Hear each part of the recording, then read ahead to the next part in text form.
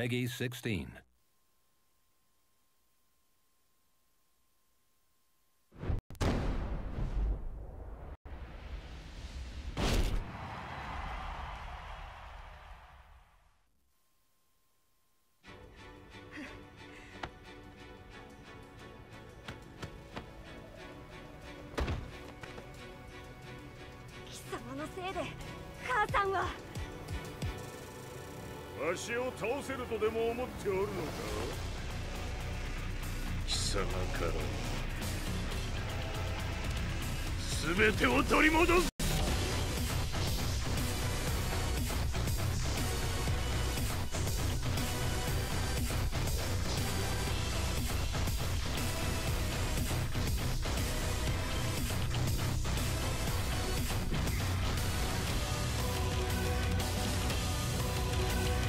戦いと最後にどちらが立っているか、それだけだ。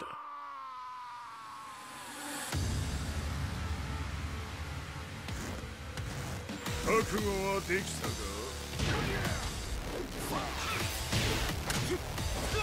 では見せてもらう。その力どれほどのものか。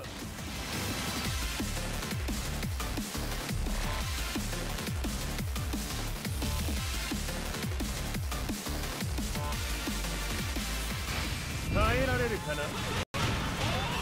食らうがいい。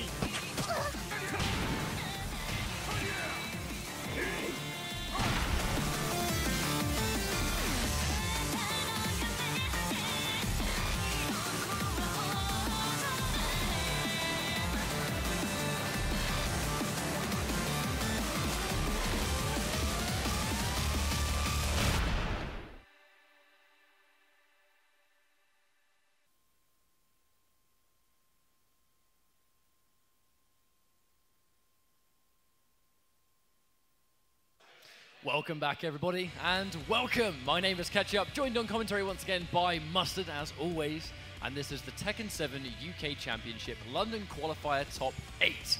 Interesting at the moment, where some of our players in this Top 8 have already qualified. However, some of these players have not, which means that it's a bit of a free-for-all on that lower end of the bracket, and 3 spots up for grabs for the Comic-Con Finals in a couple of weeks. There's a lot to play for. So what this means is we have Top 8, 4 winners, 4 losers. All 4 of our top 8 winners have currently qualified for the finals, which means out of the 3 spots up for grabs, the 4 players in our losers bracket are currently eligible for them. What this means is, in our losers bracket top 8, whoever wins their first match down there will be guaranteed a spot, and then we will do a 7th place playoff between the 2 losers of those first matches in loser side top 8. So, our losers bracket action is actually going to be the most important this top 8 so far. For the purpose of this tournament as a tournament, it's going to be about who takes that crown and riding momentum into the finals. However, for the purpose of who's going to qualify, that's where things get really interesting. But while we get set up, just remind you all that Tekken 7 comes out on June the 2nd, and that's not far away. It comes out on PS4, Xbox One, and PC. And if you pre-order, you get access to Eliza for free, on top of a whole bunch of other cool stuff as well. Well, looks like our first game is going to be Asim versus Kane and Trench. Kane and Trench is on a bit of a rampage through the UK right now, looking, it's fair to say unstoppable, but I don't want to put the chap on a pedestal, but I think he's kind of earned that right at the moment, being thoroughly unstoppable. Well, I mean, overall. You can say that. I mean, there's no other way to say it. The guy is just all dominant. We've been all over the UK for this UK Championship. We've been in Scotland, Ireland, we've been in Manchester, Birmingham, and now London. Kane and Trench has been present at most of those, and every qualifier he's entered, he's gone home with that first place spot. So you can say this guy is dominant. That's one of the many words you can use to describe. However, this is winners bracket action to be facing off against Asim. So, you know, it's not going to be easy. No, definitely not. Asim looking like he's running Steve, Fox all tournament so far, looking like he's going to be running this for the long haul. Bubsy was saying that Asim used to play a load of Steve in Tekken 5, but hasn't played him a lot in between 5 and now. But obviously, Tekken being a legacy fighting game, you can play characters in other Tekkens and have a base understanding of what they do and how to use them. It's mainly just their unique features to Tekken 7 that you kind of have to get accustomed to. But Asim looking super comfortable today with this character, being very aggressive, very dominant at the same time. So is Kane and Trench. It's going to be a clash of the aggression. Let's go. Top 8. Tekken 7 UK Championship London Qualifier. All right, so almost immediately in with the grab at Kane and Trench. I mean, you really can't count this guy out at any points. He's been on the back foot so many times and has found ways to pull it back. But immediately in with the knowledge, knowing he can crouch that new string. Already a really strong life lead for Asim. Round 1 starting off very strong. Gets a grab, no tech from Ken and Trench. Oh, wow. Oh, wow, wake-up kick. Unfortunately, doesn't quite get the conversion. And a swift punish. Unfortunately, doesn't get the flash. And very dominantly, Asim taking that first round. He's going to be checking in with the mid. Yoshimitsu, I mean, he actually has got some really nice mid tools now since Tekken 7, giving him a whole bunch of new changes from previous games. He's got to be careful. I mean, he can't really overcommit. Speaking of which, immediately in with the crouch on that string once again. Oh, another throw. Tech from Ken and Trench again. Asim getting a lot of mileage out of him so far. I mean, I don't think Kane and Trench is really going to overextend too much, especially against someone that hits as hard as Steve does. And you can't really afford to, especially in the hands of someone like Asim that just takes away so much damage if you just give him the opportunity to. But as you can see, I mean, it is kind of like Ken, he's not pressing those buttons. He's really waiting for that magical moment. As I say that, Asim still pressing the advantage, but a good block on the low. This could be the start of something. Nah, wow. Unsafe. Unsafe stuff gets punished easily. But I think it's just kind of tactical patience there. We saw Ken and Trench go for the flash, which normally he has almost like a 10 out of 10 success rate on them, but that's 2 for 2 in this game so far that haven't worked. And so Asim is just being patient. Immediately in with another crouch. Ken and Trench looking kind of uncomfortable, and Asim just doing all the right things. And another grab. Asim all over Ken and Trench right now. He seems very prepared for this matchup. You can tell that he's prepared to fight this kind of Yoshimitsu. Wow, and there's another parry. Flash didn't miss. Has to be so careful. Rage Drive, he's going to get good damage here. I don't think he's going to quite kill because there's no wall. Very close though. Oh, goes to the Oki and he gets it. Now, this is the strength of Kane and Trench. It's his composure. This is not the first time we've seen him 2 rounds down. I mean, like, he's been match point against him 2 rounds down. He doesn't let rounds being up. And another flash. I mean, that's the respect. Ken and Trench, he's just so confident in it. Oh, it's almost like the more the flash misses, the more likely he is to go for it. The wake-up Rager is going to connect for sure, but this is going to spend Asim's rage. He's not going to have access to the rage drive or the enhanced damage anymore. Not going to even out the life either by itself, so Ken and Trench still with the dominant life lead. Bear in mind, one solid launch from this health is absolutely going to seal it. So the rage drive was a good idea. As I say that, down forward 1 seals that, and 2 rounds each. Game number 1, I think we expected this result. We'll have to see who can close it out, though, because at the end of the day, Ken and Trench was massively down. Conversion. Full confirm, goes into the tailspin, scaling quite heavily, misses the ender. Yeah, doesn't quite get the forward 2 on the end of that, but the low parry. Good read. And we've said, you cannot count Kane and Trench out. He's been on the back foot so many times, and just like this, on the verge of 3 rounds straight against Asim. Another grab, now against Tech. Asim not letting it get him down. Big launcher, big damage, there's the follow-up. Doesn't quite get the ender, though. Hang on, he's got rage, but is he going to get a chance? Spins on the rage drive, might actually do this. He's probably going to get set up here. There's the block. Oh, oh no, it's so close. One hit, there's the block. Oh, the trade! Kane and Trench manages to clutch this one out yet again. 3 rounds back, off 2 rounds down, looking like he was going to go out, but no. The composure from Kane and Trench. I think composure is just the word you want to use on that. He took that first game so well, but on the back foot so much. But as you mentioned, I mean, it takes a real player to stay in shape in that situation. Kane and Trench definitely doing that. Asim, though, looked really, really strong. Cannot let it phase him. No, Asim came so close to that game. Definitely looking like one to watch here. But you can see why Kane and Trench is not deterred from doing the flash. It needs to be an answer for that extreme aggression that Steve puts on. But the damage he gets off the flash as well, so worth it. Oh, wow. Sit back down, none of that. Doesn't overcommit. Oh, wow. I don't think that's going to work. Yeah, the crouch, unfortunately, tries to whiff punish the grab, but a little bit too slow in the twin pistons to seal that first round. Just like Kane and Trench finds himself up in rounds the set for the first time. Down forward 3-1, I should say. Really nice little mid-check for Yoshimitsu. Little punish. A little bit of damage.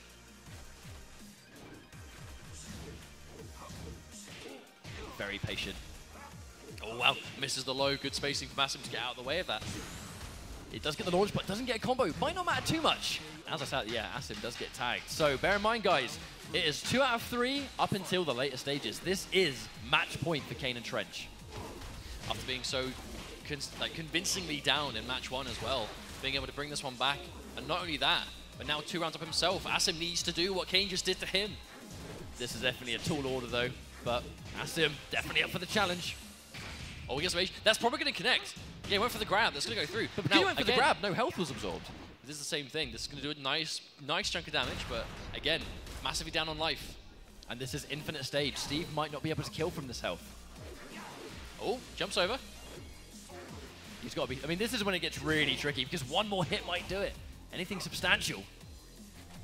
Patience. Oh, wow! No retect! That was a crucial tech. That was game over if it connected. Oh, not quite. If he committed, maybe. Oh, and it's going to seal it. Kane and Trench once again moves on into winners finals, looking very hard to touch. I mean, regardless what happens in this top 8, Kane and Trench has found himself minimum top 3 in every single qualifying event it went to. This is the, I want to say the third? This will be his third. In the UK Championship, it was. In the UK Championship, this is his third out of the 5 qualifiers. He's won the other 2 he's attended, and now he's got minimum 3rd place. Bear in mind, Kane and Trench won King of Ironfist UK qualifier as well. So it's pretty much every UK tournament. Used to winning, I think, once or twice. But I mean, you know, I feel like as the tournaments go on, there are players that really bring it to him. Asim really took it to him in that first game. We saw the Truth took it to him in Hype Spotting Scotland, and the Phantom. I mean, just last week, the Phantom in both winners finals and grand finals. Speaking of the Phantom, this brings us into our next winners side top 8 match, which is going to be a run back from a previous event, Rukang versus the Phantom. These guys always have close sets, but the Phantom has started to really edge over Rukang. He's definitely kind of got his number so far in the UK Championship, but it's always close.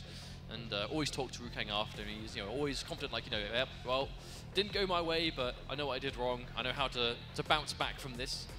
And it's getting closer between them, for sure. When these guys fought last week, the main thing was that Rukang was looking so good. Like, he was in complete control. The first game went dominantly. The next 2 rounds, just as dominantly. What happened was, he kind of overextended. He was a bit too anxious or antsy to close out the set. He didn't want to take it naturally. He wanted to rush the ending of the set. And Phantom, as each round went by, where unsafe things got punished, rage arts connected, little things here and there, and comebacks were made because of aggression. That is the biggest thing, though. When reflecting on his losses from last week, particularly, Rukang was like, that definitely seems to be my main drawback, is this tendency when I need to get that one last hit. So, there's been a week between now and then, between then and now, I should say. Question is, has he made the adjustment? Phantom looking very dominant today, as always. Rukang looking cleaner today than we've seen him at any qualifying event so far. Basically walked his way into winner's side top 8. So this is going to be a bit of a clash of the UK Titans so far. While we get this match underway, guys, you at home can get involved in this discussion. Make sure you're tweeting at us using the hashtag T7UK Championship. Let us know what player you want to make it through. 3 spots up for grabs, 4 players in that lower bracket. Only one of them isn't actually going to get a qualification spot. That's going to be a heartbreaker. It is, but that's just the way the cookie crumbles. Someone has to be that guy. It's the nature of competition, my friend. It's the way it is. Well, we'll find out soon enough, but for now we are still in winning action. These guys already qualified. These guys sitting pretty can bring their absolute A-game. Well, that's why. The comfort zone of qualifying is right there for both these guys, which means that they can be a little bit more free with their decisions. The sort of doubt would normally plague you because it's, everyone's like, you know what? Certain things might be in your brain if you're yet to qualify that might question your judgment in the spur of the moment. Because these guys are qualified, they haven't got it. As you can see, massive respect for both these guys. They go way back in UK Tekken, but we're going to no doubt see Bob versus Master Raven. Let's go. This is another winner's bracket match. Winner of this moves on into winners finals to get that extra shot at Kane and Trench. Rukang taking a quick selfie. Loading times running slim. Might want to hurry it up a little bit. Hey, it's a little bit faster in this build. It's faster than what it once was. Right, so let's go in. Next winner's side top 8 match in this top 8 today. Rukang versus the Phantom. When these guys fought previously, let's not forget, Phantom did take it over Rukang, but it was a close match. No, definitely. A lot of respect right now. Just sort of sitting pretty at that sort of mid-range. Then again, Rukang back is to the wall. This is not a great position to be in. He's going to get rage really early, though. You wonder, someone as aggressive as Rukang might be able to use this. I mean, he's just lost all his health just as fast as he can make the return. He has got rage, big damage potentially here, but can he do it? Oh, hang on! It connects! Oh, he gets the grab, and just like that, stealing that first round, Rukang over the Phantom. Wow, all down to the enhanced damage from rage. There's a twin pistons, going to connect. Gives himself a big life lead here. Phantom back to the wall. This is exactly where Rukang wants him. Oh, so much damage. He's managed to get slightly away from the wall. As I say, actually, not at all. What am I talking about? Oh my god, so much damage. Wow, and almost a perfect. Now, this is what we saw last week. Rukang was incredibly dominant in the first game, but he did get a little bit ahead of himself. Is he going to do it again? Another good throw tech from the Phantom, though. Regardless of the situation, that's still going to be the throw Rukang's going to want to go for. Oh, wow. Actually almost trying to catch that, but it's completely immune. Now, Phantom, known for his hit-and-run style. He really thrives across that just sweep distance, just slightly far away. That's where Raven's normals really thrive. But he's just a master at being able to know where to place them. Oh, tracking, though. Track that Oh, completely. well, just like that, Rukang finds himself at the wall, but Phantom rolls out of the wall. Twin Pistons going to connect. This is probably going to be the game. Yeah, definitely. Wow, Rukang with a convincing game one. Now, however, although that was a dominant game, he cannot get ahead of himself. This is exactly what we saw last week. It is indeed.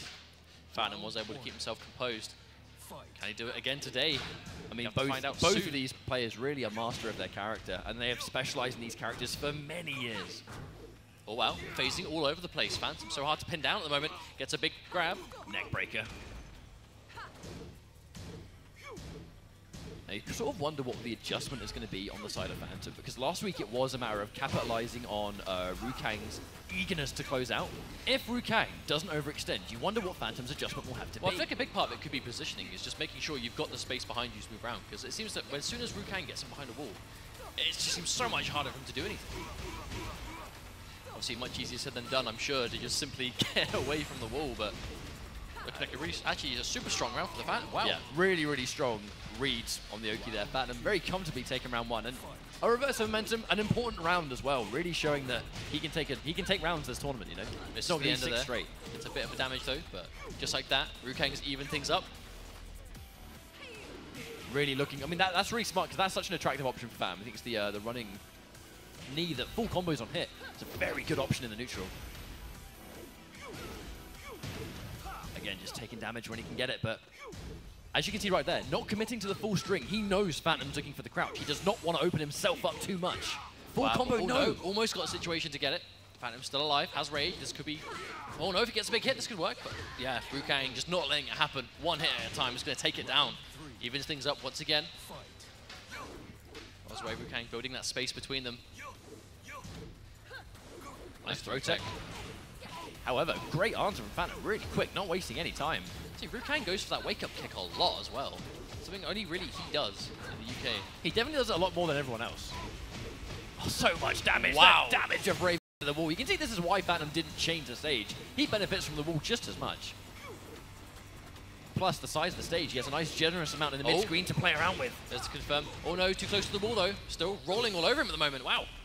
Verge of a comeback. Both players have range. It The range connects drive again. works out. Oh, and there's the block from the Phantom. The low a little bit too obvious in that situation, I guess. I think at the same time, that block on the low was an incredibly bold and clutch decision from Phantom. I mean, if he blocked higher, was it? Game over.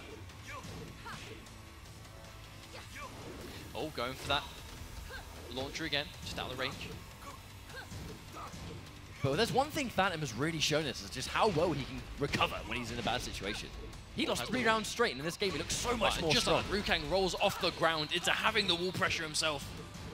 He's got to watch out. He's going to have rage, though. Again, if he's going to be really aggressive, this is what's going to benefit him. Nice throw tech. That would have been make or break. Oh, belly barge hits. Oh, gets the low. One hit could do it here. Yes, he is. He's going to get it. Match point, Rukang. You know Rukang wants this run back. The Phantom has bested him twice now. He does not want it to happen a third time. If he can go into top 16, proving that he can indeed beat Phantom in tournament, it's going to be a hell of a message. But on the flip side, if Phantom takes over him, what a message in itself. Oh, wow, there's the whiff again. Patience from both these guys. Yeah, but I actually kind of think it's Rukang kind of... He is seemingly adjusting. He's really not overextending as much as he did before. Then again, Phantom, nice catch. Even health again. Oh, wow. Quick sidestep. A little bit of damage. We'll take it. I mean, a lot of dancing in that sort of far distance right now. Both players really not wanting to stick too much out. Power Crush isn't going to connect, but again, doesn't get punished for it. Phantom, he really wants Rukang to go into that range. Not enough for a full combo, so again, no rage just yet. Good tech. Oh, there's the block. Gets a full launch too. 10 seconds and counting, even this doesn't kill. Oh no, the drop! Lose time! He's gone in for the drop, the range drive for a third time works! Goes in for the mid, and Rukang finally defeats the Phantom! You know the relief He must be feeling finally getting that, and now he has a shot at Kane and Trench in winners finals. It was so important for Rukang to be able to take that though, because the Phantom has bested him multiple times in this championship, multiple times. So it's just happened once. At least twice these guys have met in the UK Championship, and Phantom has beaten him time after time. So if he was to lose to Phantom again there, that would be a huge mental block. Imagine if they fought again in top 16 then, you know, at the finals at MCM. That's going to be a massive block, but the fact he's able to overcome the Phantom here will kind of open things up a little bit. However, for the final. We can't forget, we've seen what Phantom does when he's in losers bracket. Yes. Need to remind everyone about Dublin. Phantom got sent to losers in his pool stage, lost to the Truth in that sort of group stage, went all the way through losers, basically destroyed everybody. And in top 8, got his run back against the Truth and won that very easily. And then got second place. And then got second place. And not forgetting, he took a set off Fergus. He did reset Fergus. He reset the bracket. Winning. So reset the bracket. It's not that Phantom struggles from losers bracket. I'm sure he'll still be okay. But this Shin Phantom, right? Of course, Shin Phantom. But this does take us on to the crunch time matches of the top 8. Now, the juicy games. Why are these so important? So, we just mentioned this earlier. However, the 4 players that were on winner's side top 8 have already qualified for the UK Championship, and they're in the tournament to get more experience and to challenge the challengers, you know, to make them really prove that they can sit among the top 16. However, 4 players are in the lower bracket, and none of them have qualified. There are 3 spots left, which means that the next 2 losers bracket matches we're going to play will basically mean whoever wins those 2 games will move on and qualify for the London finals in a couple of weeks' time. And then after that, there's going to be a 7th place playoff where 1 player among the 2 that will lose now will play a 3 out of 5 to determine who the 3rd and final qualification player is going into that top 16 final. But we've got 1 set to go first, you know, which is our first qualification match, and it's going to be Bonus Jin versus Solid Rose. Both of these guys, haven't really seen them too much before. This is Bonus Jin's first, I believe, UK qualifier, and he's made top 8, you know. Narrowly lost to the Phantom, actually almost defeated the Phantom in winners. Yeah, he's definitely having a good tournament so far. But these guys are 1 set away from qualifying for that final. But I believe this is going to be Lily versus Nina. Well, we know Bonus Jin definitely plays Nina. And I'm sure Solid Rose was Lily. There's not been even a shred of a chance that Bonus Jin has changed from Nina so far. And he looks really comfortable as well. So I don't think we're going to see a character change. Well, we will find out very soon with, again, another 2 out of 3. Our 7th place playoff will be 3 out of 5 as well. Aside from that, the only 3 out of 5 we're going to have is winners, losers, and grand final. So standard stuff there. Yeah, we're still in 2 out of 3 territory. 2 games is going to be a matter of who makes it. That's a lot of, that is a lot of pressure though, isn't it? When you've got 2 games to decide whether you go to London or not. It is. I mean, these guys are effectively less than 10 minutes, I should think, away from knowing if they're going to be going or not. Or at least having it confirmed. Bear in mind, we have this 7th place playoff situation, so whoever loses this set will be out of the tournament, but will still have a chance to get that final qualification spot. This is essentially, when it comes to a qualification point, a winner's bracket match. For them, yes. For them, it is. But we're still in a 2 out of 3 zone. Whoever wins this is going to be our first qualifier going into the London final. So let's go. We're on an infinite stage, which is actually the thing about watching Bonus Jin play is that he's got really good neutral in general, but when he gets in, he goes ham with cancels. Like, he is very, very aggressive. He does, but one thing we saw before against the Phantom was a lot of wall pressure, but he isn't going to have that here. So. I was about to mention, yeah. I think the wall has greatly benefited Bonus Jin, so I actually think I'm yet to see him without it. Doesn't seem to be phasing him too much though. Solid Rose does manage to land a catch. Doesn't get the combo, but at this stage, it doesn't really matter. Rage is activated, has the extra damage anyway. We're probably going to see a Rage drive around now, or Rage art. Health is definitely low enough. You can see Bonus Jin trying not to commit to too much, I think. Doesn't want to just walk into a Rage art. Oh, there's the Rage drive. Using it back-to-back, the sidestep almost works, but doesn't matter anyway. Low chops can do that. Round number 1, Bonus Jin. Oh, straight into tailspin. That's a really nice amount of damage. Elements of these cancels, Bonus Jin actually using it just in the general up close without needing walls. Oh, wow. I mean, that was just a convincing round through and through. Bonus Jin just all over him from start to finish. Well, Bonus Jin throughout the entire tournament has looked really comfortable. Like, the pressure of this being a final qualifier will either make or break some players, but for Bonus Jin, it really hasn't affected him too much. That said, Solid Rose actually throughout the whole tournament has also been very well composed. Oh, nice throw. But a good tech from Solid Rose. Yeah, just get out of that dangerous situation. Oh, look at the movement from Bonus Jin. But that's what they're trying to jab at him. That really is the cancel sort of stuff he's applying, just really dancing around the front. Okay, Solid Rose does bring around on the board. Still in it. Remember, guys, 2 out of 3. I mean, we could potentially be 1 round away from Bonus Jin, half the work being done already. Maybe, but Solid Rose with a nice solid combo. Both players really, I mean, there's a lot of respect. However, when Bonus Jin goes in, he really dedicates. Absolutely, but even then right now, he's kind of not putting himself in too much of a dangerous situation, though. Doesn't seem like it. Oh, tries to punish the launcher, doesn't quite get it. Definitely would have been game over if he got the punish. Oh wow, gets a big hit. That could be important, and yes, the second one is going to get it. Bonus Jin could be 1 game away from qualifying for MCM. Goodbye. Straight into rematch. Not really fussed about the stage at all. Some players, try and take some time out. They try and give it a think. Some players do actually really like to go, nah, we're going to go straight in. Because they might be feeling it, they might be really having the muscle memory on deck, and they just go straight into it, which is what we saw here. Oh wow, big throw. Yeah, it's a good start. Oh wow, just walk straight into that launcher. Just tagging it. Bonus Jin does drop the combo though. Doesn't get maximum damage, but just look at this life lead already. Wow.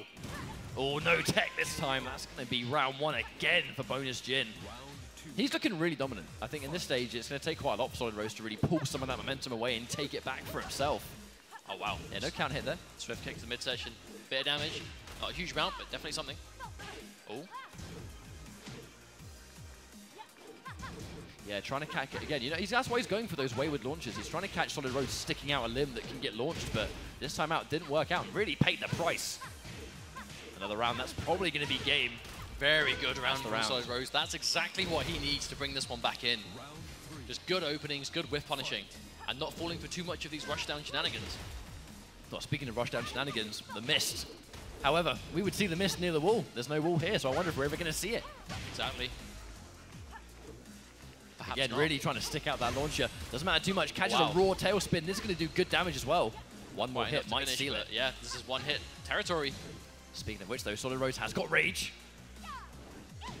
Ooh. Oh, not quite enough. Was survived by an absolute shred of life, but is enough. Bonus Jin 1 match away. 1 round to go from qualifying for finals and moving it through top 8 losers. This is match point territory. Catches the launcher. This might be the start of it. This next couple of sequences might decide whether he makes London finals or not. Oh, no tech. Really just doing a nice job of just taking damage where he can get it. Less than half a life bar to go. This could be everything. Bonus Jin could be so close to qualifying. Yes, he is. Bonus Jin moves on through and secures himself a spot in the London Comic-Con top 16 finals in a few weeks' time. Now, Bonus Jin may be through. Solid Rose. However, this doesn't mean he isn't. He's now going to wait in that 7th place playoff situation, which means it's also a matter of deciding who his opponent is going to be, which is the match that we have coming up next. It is indeed. We have 1 more losers bracket top 8 match to go before we can get our 7th place playoff and find out who will be our final qualifier. But that is up and coming. It's going by quite quickly, isn't it? We said in the matter of about 10 minutes. These are very fast matches. I kind of expected them all to be a lot closer so far. I think that's the nature of Tekken 7. Tekken is a fast-paced game. Yes. You know, damage is high, rushdown is pretty strong, you could say. But for the most part, it's just a very exciting. Plus, also, I think it's confidence. All of these players in top 8, they play with so much confidence. They believe in their reads. They know what they can do. Oh, yeah. They've spent weeks getting to this point. That's why they have the confidence now. You know, they've kind of earned the right to have it because they've spent weeks grinding to now. This is just the final qualifier. It's like the big one is in 2 weeks' time, top 16 finals. That's the important one. But that doesn't mean these guys aren't taking these qualifiers seriously, trying to get as much experience in the game as possible to get better at it so they are better prepared for the finals. Well, so far, this top 8 has definitely a mixture of objectives, right? So if you've qualified and you're here, you're really trying to get as much data as possible. Because bear in mind, Tekken 7 is not out. The game comes out on June the 2nd, which is in a few weeks' time. However, right now, the only way to prepare for that top 16 London finals is to play Tekken 7. The only way to play Tekken 7 has been to be at these qualification events because it's been tournament and also a mixture of casual. So you can sit down and play this game all day, every single weekend for 5 weeks. But because the game isn't out, this is the one and only way in the UK that you've had this experience. And as I say that, Amuj King, right, who's got top 8 with Claudio, a new character. He's been at multiple events already. And that is how he's got the experience with Claudio. And he's reaping the rewards right now. Top 8, 1 game away from potentially making finals already. And if he doesn't win here, he has a chance anyway in the 7th place playoff. Dinosaur goes way back. Very experienced Tekken player. Uses a number of characters, but has been using Jack today. And that's what I assume we'll see from him again now. But the question is, how familiar is Dinosaur with Claudio? Because Amwash King did use Claudio to eliminate Shadow Force for 4 top 8 in the match, 4 top 8. But in that matchup, you could see certain levels of unfamiliarity, not really knowing what's punishable. Certain things that were launch punishable or punishable by certain options, they weren't as obvious at first glance, you know? Whereas if you're fighting against Claudio, you really need to know what you can punish, because it's a big deal. You know, some of these mix-ups are no joke, but if you don't know how to punish them, then it becomes even more dangerous. He is going to be sticking with it, I think, so Dinosaur is going to have to go after Claudio here, qualify through top 8. But, I mean, Dinosaur just looks strong overall. Very, very solid. So just to remind everybody at home, this is our 2nd qualification set. Whoever wins this set is going to move on directly to the London Comic-Con finals in a couple of weeks' time. A lot to play for right now. We're on G-Corp Helipad. And another one of it's an interesting stage, actually, because it's really an unorthodox shape when you've got those 2 walls that can break. The 2 walls that can be broken through kind of extends it off, but as a base, you know, a bit of an like you said, an unconventional shape. All right, let's go. We're going to really find out how much matchup knowledge Dinosaur has about Claudio. Find out in due time. Oh, wow. Doesn't confirm that. I don't think he was quite ready for that to launch by itself. Now, that string in particular, I believe, is quite a dangerous string that you need to know how to punish. Oh, yes, a big For that launcher. reason, there's a big launch on it. Now goes to the mid option, loses the starburst, but is safe. Let's not forget Claudio, a very unique character in the sense that he kind of has an element of micromanagement beyond some characters that have meter. He has starburst. Oh wow, he has the throw tech. Has access to rage though. Says Jack damage could be big. Gets a rising launcher. Actually, accidentally gets a grab. A bit of an execution error. Doesn't seal it and might pay the price. Oh, that could have been a big punish. That could have been fully launched. But we just talked about lack of matchup knowledge we're seeing, and that's why Amushi's going for those strings. That one string in particular, very dangerous, especially if the punish isn't known. There's the hop kick, another dangerous tool. I mean, it is punishable, but it somewhat retreats a little bit.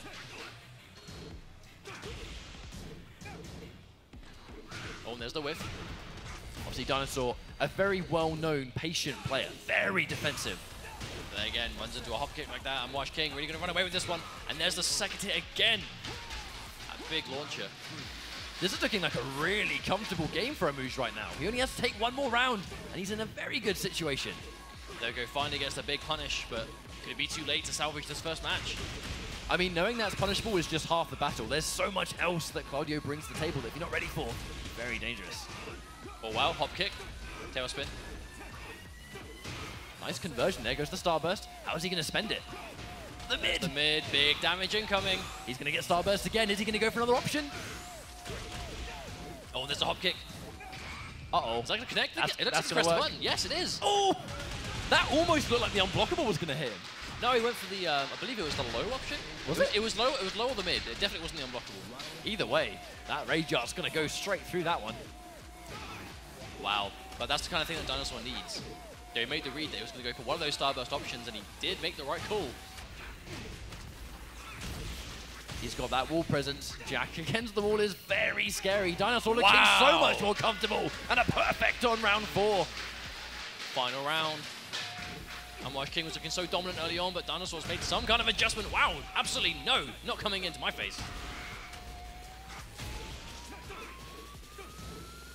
Oh, just the patience. This is what we see from Dinosaur, just the blocks. Oh wow, Oh, tagging no, him out in the again. air. Probably wasn't quite ready for that jab to get a full launcher. There's a big running punch, has access to Starburst. Oh, now rage both players. This is quite dangerous. Oh, wow, just like that, you can tell Amwash King must have been waiting for the rage drive or something.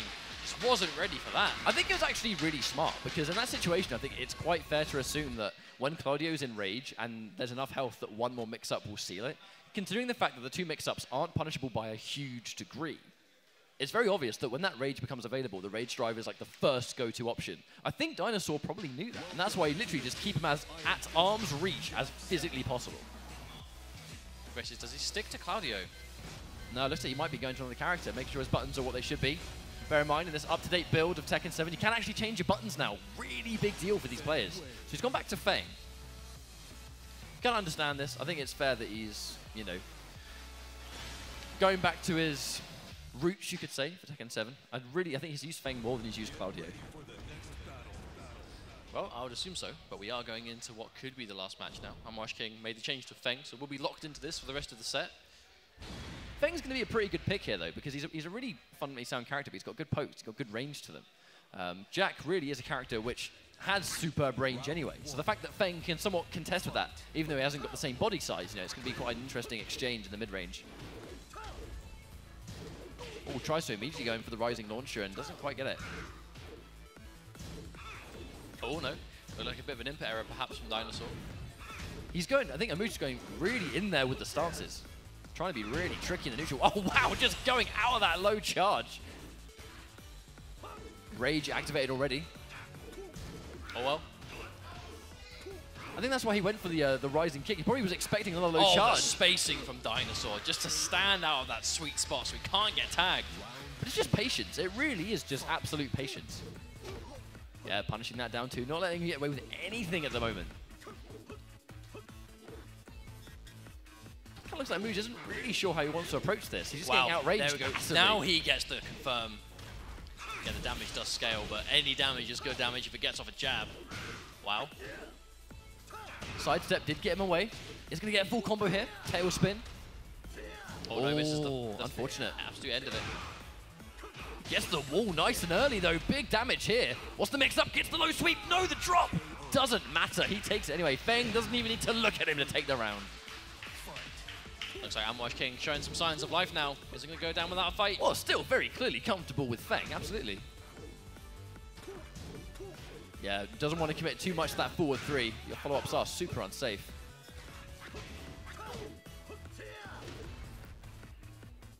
Oh, wow. Headbutting a big robot. Painful. Nice. Take the damage where you can get it. Another low, but nicely punished by Dinosaur. Good patience. Catches the shoulder charge. Okay, so clearly still very comfortable with the Feng pick.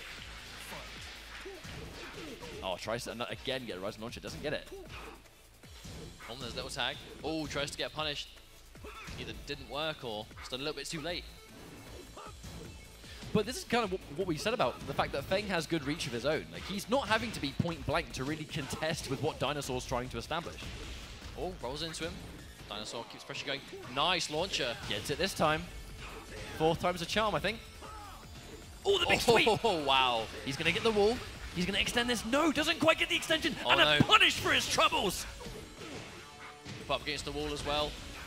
Awkward resin. No, it goes through. Is that going to kill? Oh, hang on. That's going to be game. He's going to take the game on this. Mooj King fighting back. The damage was already traded by the time he used it. We all knew because that single hit, it was going to work. One game each. Super close. Dinosaur goes straight in for the rematch. Absolutely down to the wire. This could be it. I mean, it's clear these guys really want to qualify. This is the last stage they can do so comfortably. I do hear some love for Dinosaur in this crowd, though. Yeah, man, it's been around for a while. Played once or twice. Oh, wow. Challenging that sweep.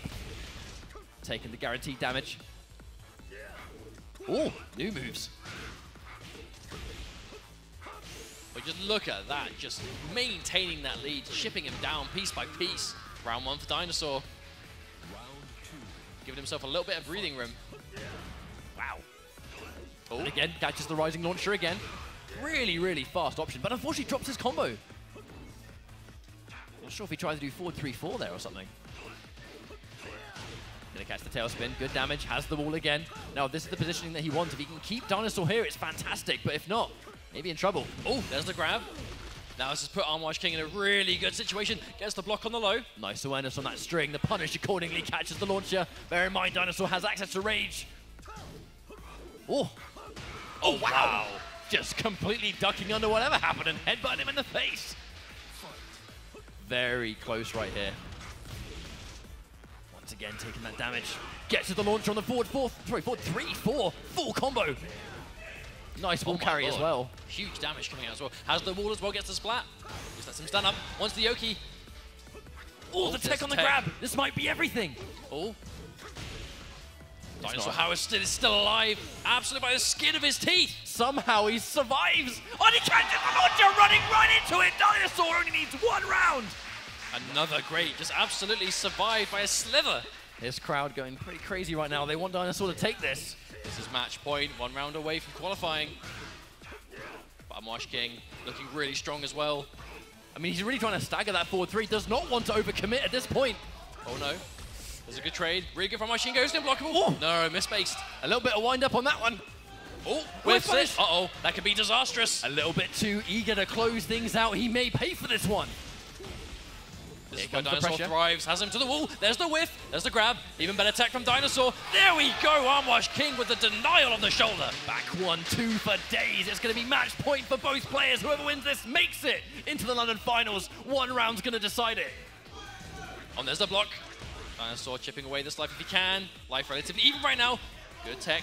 Dinosaur is letting that going to work. That forward 3 mid is such a good tool for Feng. For the patience from Dinosaur. There's a good launcher once again, but Armwash King has been in the situation too many times. That Can definitely bring it back. Famous patience of Dinosaur coming through, just letting him hang himself. Oh, the launcher is even better. Armwash King backs it again. He's going to get the wall here. Refusing to get conditioned. The low sweep! Lawn. Drops the combo though. Dinosaur has read. It may not matter. He catches the rising launcher. And there we go. Amosh King makes it into the finals and takes it over Dinosaur. But we're not finished, Mustard. We are not even close to finish. Armwash King has confirmed himself a spot in the finals, but this now means, even though Dinosaur is out of the tournament, a 7th place playoff now must start to find who will be our final qualifier for the day. This will be best of 5. Dinosaur coming up against Solid Rose.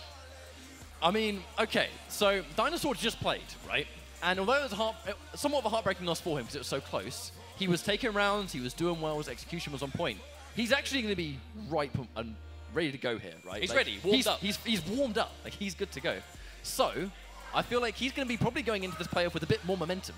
However, Rose has had time to sit and collect and think about what he may have done wrong in some of those sets. Again. So he's going to be going into it a bit more, I guess, mentally prepared. Well, again, with those ups and downs, like I said before, the double-edged sword, as it were, of having time to watch, to calm down, or to go straight in. Because let's say, for example, for debate's sake, let's say Dinosaur's tilted after that. Let's say he's not very happy with the result of that. Now you've got to go straight into your next match feeling like that. There's no time in between. I feel like there is no better opportunity to say, you guys are home, get involved in this discussion. We've just had a crazy set. Tell us how you think. Tell us what you think of this tournament so far. Who do you want to make the finals in this set that we're about to play so far? Make sure you're tweeting at us with the hashtag T7 UK Championship. Make sure you're following Tekken on Twitter, Bandai Namco Europe on Twitch, and Tekken EU on Facebook. Plenty of information on upcoming finals and also European Tekken events all around. They're going to be taking place in preparation for the game's release. Oh, absolutely. But back to the matter at hand. Oh, I'm so excited for this. We have our players getting ready to go. This is it. 5 weeks of qualifiers. 1 spot left to go. And only 2 people are left able to claim it. This will be the point of the final, I hate to say it, the final loser. The last final loser. Or the last winner, depending on how bleak you look at it, Mustard. It depends, but that is the situation we're in. There are 5 weeks of qualifying, hundreds of players across all of the United Kingdom looking to qualify. It actually was hundreds as well. Plenty of players all over the UK coming out in full force. Ireland, Glasgow, Birmingham, Manchester, and now London. 1 spot left. 2 players left to claim it. Dinosaur or Solid Rose in the best of 5. We're about to find out who will be the one to claim it. Brian. We did hear tales of Brian earlier on. Brian, definitely a fantastic character in this game. But a character we've seen barely none of in the UK Championship. I just wonder if it's just luck of the draw, right? Because everyone knows that Brian is a really good character. For us to have not seen him much in the UK means that it just must not be a very popular character over here. Perhaps, but that in mind, how ready can you be for him? Indeed. I mean, how much have you fought against Tekken 7, Brian? So, this is our final set. 3 out of 5. We are now in a 3 out of 5 territory to decide our final qualifier. I would not want to feel what these 2 players are feeling right now. No, absolutely. Okay, Lily versus Brian on the Forgotten Realm. Big damage output on a stage like this if you can break that floor and get the wall in 1 combo.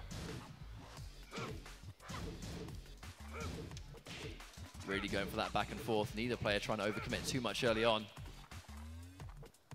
Brian, damage for days. Absolutely a high damage output character. Speaking of which, though, Dinosaur is down on life right now. Solid Rose with a solid lead. Looking good. Well, we really haven't seen Dinosaur pick much of Brian in Tekken 7, so truly, how much experience does he have with this iteration of Brian? You know, is this going to be a Brian all the way, or do you reckon we'll see a character change if things go wrong? Catch the launcher. Not sure, but you don't want to put yourself down a game if you can help it.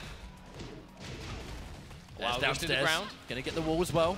Big damage on that, 50% down, just like that. Solid Rose looking so good right now.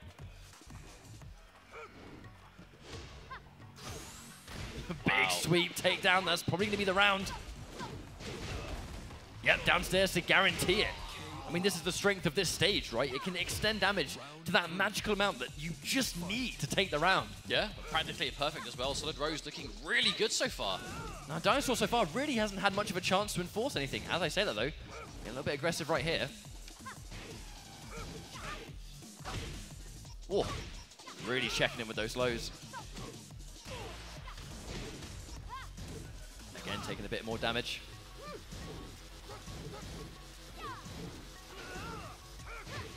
I think he's really trying to enforce that running kick right there. It seems to be attempting to. Oh, there's the little step again. He's got rage. He's got to be so careful. Oh, only just manages to steal that away. Dinosaur keeps him up in game one. I'm actually really surprised that that kick beat it.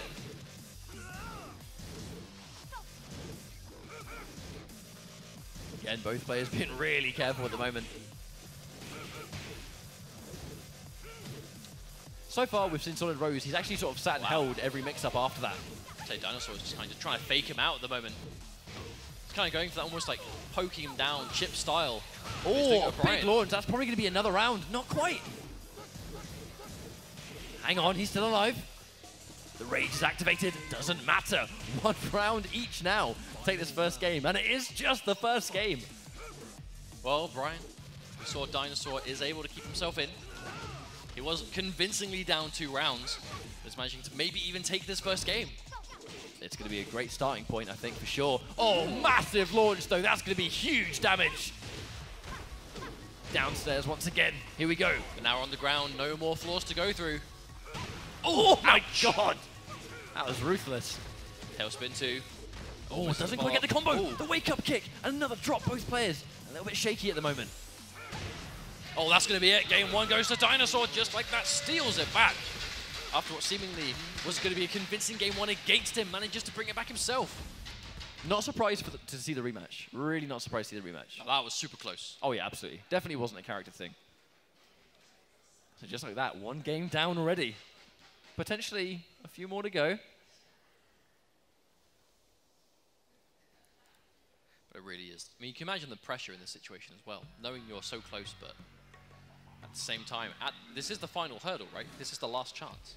For these players, it definitely is. I mean, we have a tournament to run after this, but for these 2 guys, and for the sake of the UK Championship top 16, this really is the final set. Is it going to be Brian or Lily that makes it into London? Either of which, we really haven't seen either of these 2 characters really repped a huge amount in that top 16, so either way, a nice amount of variety.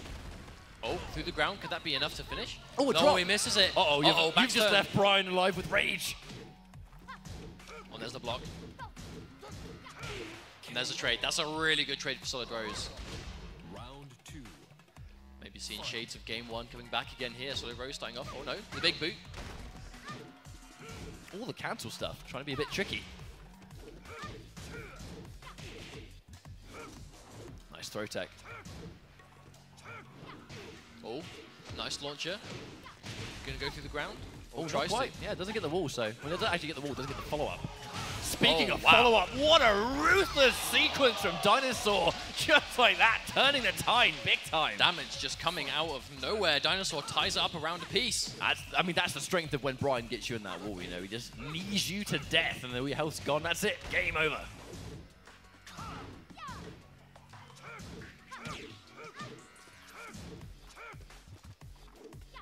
Oh, there's the whiff, but no punish from Solid Rose.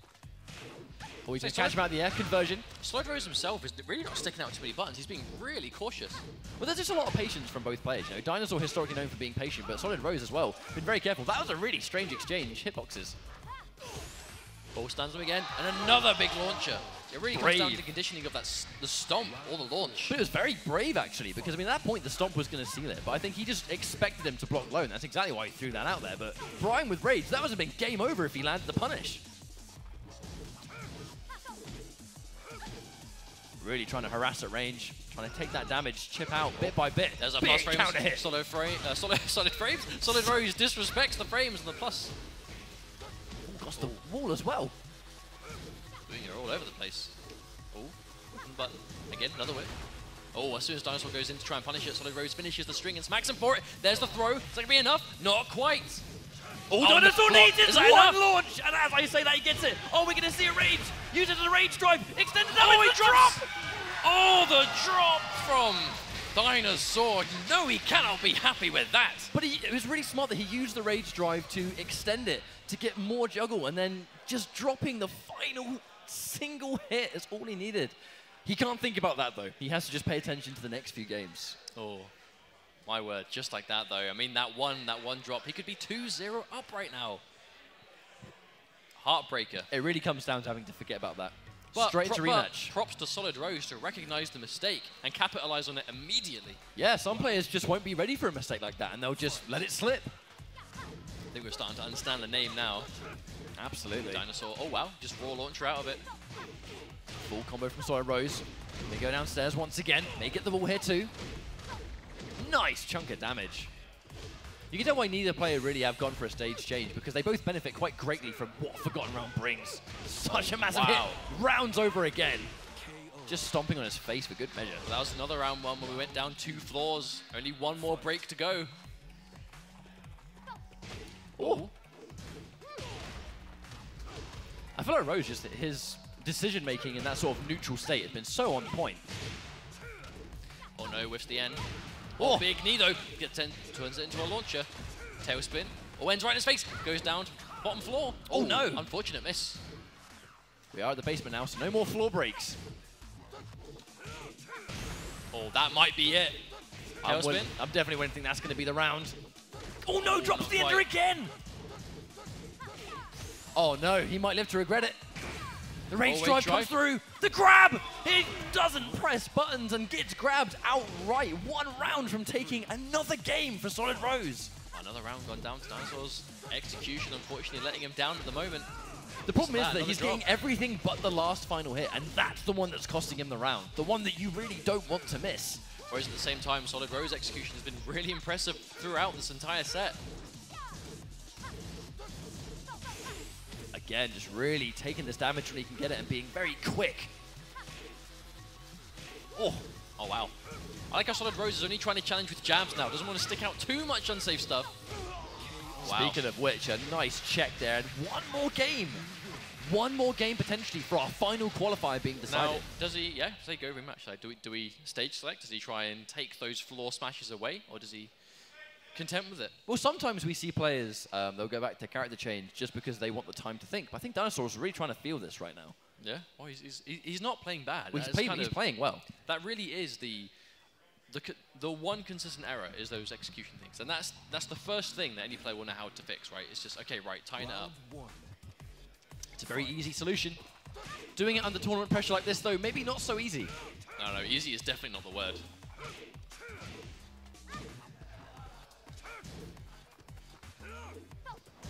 And again, Solid Rose, once again, just sort of dancing in that mid-range, trying not to overextend too much. Oh wow, nice sidestep. Dinosaur's getting a lot of mileage out of those jabs, recovering so quickly.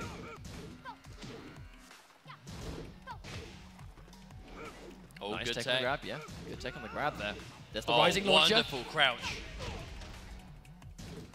Tries to just take damage near the wall. Big counter hit. That's absolutely going to be the first round. Dinosaur putting around on the board. Stuff coming out though. Dinosaur gets around. Solid Rose still only needs this match to qualify. This really is the situation that Dinosaur finds himself in, though. He's got to technically do double the work, but that said, he may be working harder now. We're seeing a lot more side steps from Dinosaur now. Maybe he's kind of just recognized that we're seeing Solid Rose go for a lot of those raw launchers by themselves. Bear in mind, at 3 out of 5, there's plenty of time to adapt. Absolutely, Solid Rose does have access to Rage, though. With the amount of damage you're seeing him put out, I would be very intimidated in the situation with the launcher. But that's why the sidestep, I think, is starting to be a really good answer, because these buttons that Solid Rose would stick out now are just completely whiffing. However, on Rage, can't get hit once, otherwise it's going to be another round. Oh, the Power Crush! Oh, gets a full combo off that! And that's it. That's going to be it. Absolutely going to be it. Yes, that is definitely going to add enough. And that's starting off a Power Crush. Being able to combo off a Power Crush is such an amazing tool for some of these characters. For reasons just like that, like an armored option that ends around, it's crazy good. Especially if you've got the Rage behind you. There's the whiff, a little bit late on the punish. Again, Solid Rose has been playing so well at the moment. He's recognizing when he can and can't get damage. A lot of knowledge of Tekken 7 as well, knowing when to use the Power Crush, when to use Rage. Oh wow, the tracking. Oh wow, challenge! Again. That's going to do big damage once again. Probably not going to kill on this. Does drop the combo, leaving him with a bit more damage on the board. Brian with Rage is so dangerous. There's the low, just to challenge it. Oh, there's the whiff. Is that going to be it? No, not quite enough. That's going to work for Brian. Yes, definitely. I was about to say Dinosaur with Brian taking a second round. 1 round away from tying this up, 2 games apiece. Solid Rose still definitely has the benefit here. We've actually seen Dinosaur go to that sort of jumping kick a lot less as the set's gone on, but when he was getting it blocked, he was really enforcing some good pressure that Solid Rose was taking. He wasn't really challenging it by much. All the stomps just to keep him blocking low. Another stomp, and another stomp! Match point for Solid Rose! No, this could be one more round! You know the second Dinosaur crouches to block those, he's going to get tagged with that launcher again. That fat launcher. Match point for Solid Rose, though. This could be everything for him. This could be one round to decide who our final London qualifier is. Then again, Dinosaur is fighting back. Oh, throw tech again. Dinosaur isn't phased. Very important throw tech right there. Oh, the rising! Wow. This is the start! May not kill on this, but the sequence afterwards might do it! Be so careful. That's not quite enough. Oh, the block! Oh! The clutch low kick! That's going to do it. Very, very comfortably by the end of that. But Dinosaur playing so well, but unfortunately, just crazy good stuff there. Came down to the last moment. It did. But Solid Rose manages to confirm himself as the final qualifier. 5 weeks of effort, and here we are. We have our top 16 decided. Wow, just like that. But the tournament's not even over yet. That's what happens every week. Finished. That's what happens every single week, where our qualifier is now decided, but we've still got a tournament to run. And our tournament that we're going to run up next is Asim versus Bonus Jin. So that's another losers bracket match. We're going to be going back to the 2 out of 3. And then we're going to resume 3 out of 5 in winners finals, losers finals, and grand finals. But in our losers bracket, we have Asim versus Bonus Jin. And then up after that is the Phantom versus Amuj King. So at this point, because our qualifiers are already determined, this is going to be who's going to go into the London finals, riding the most momentum, being the latest champion. Well, that's what we want to find.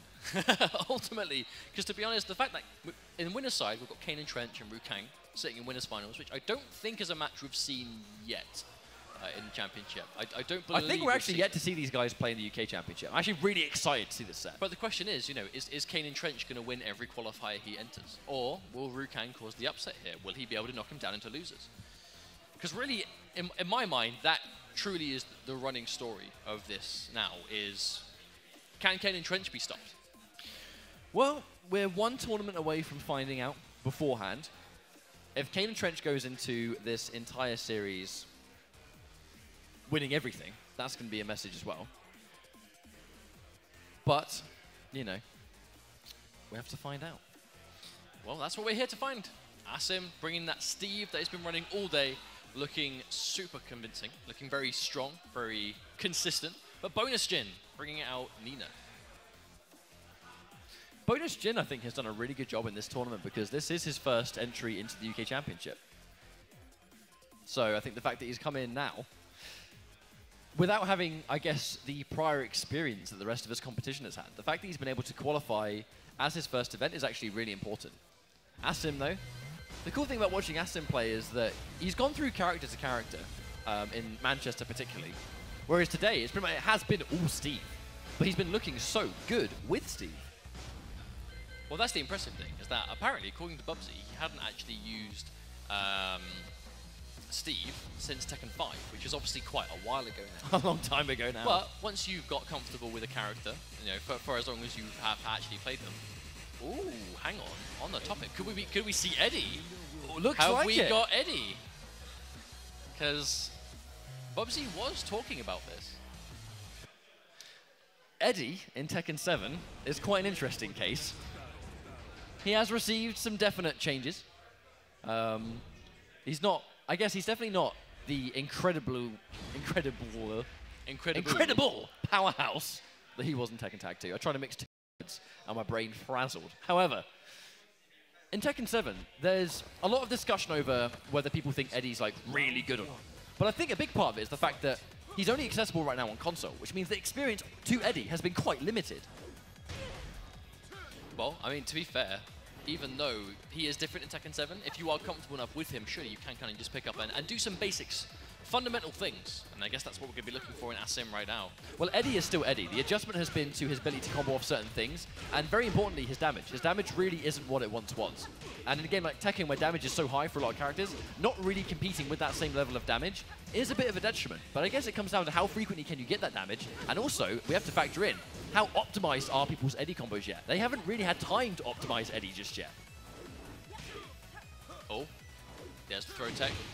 Oh wow, the bonus gen stops it. Oh, doesn't get the full combo though, unfortunately. Both players are on rage. This is when things get really dangerous. Oh no!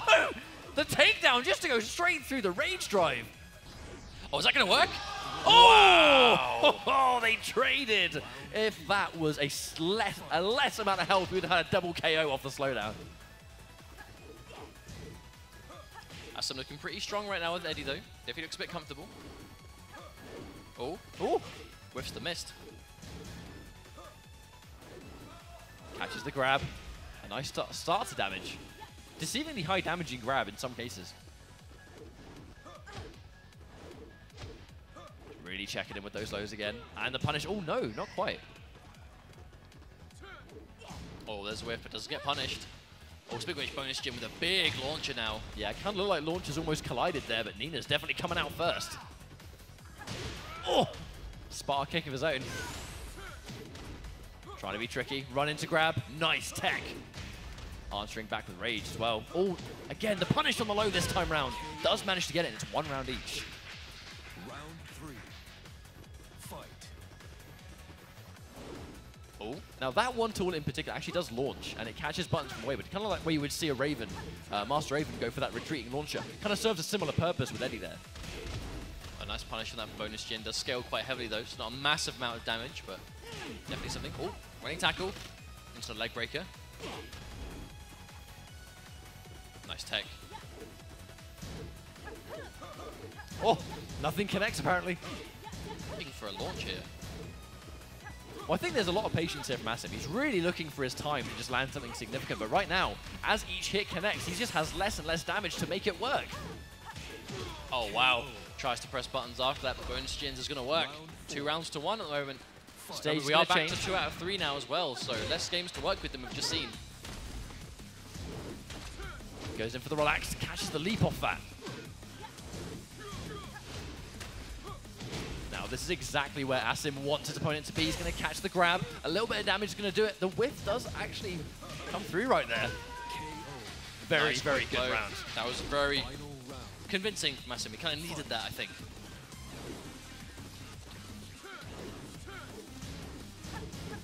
That's kind of like the classic Eddie, right? Where he's sticking out with so many limbs, you're really not sure when to try and whiff punish. At the same time, bonus gen's managing a good job of it though so far. Well, he looks very comfortable in the matchup. No, definitely. Big life lead as well at the moment, at least 50%. There's life gone. Oh, run into grab. Good start.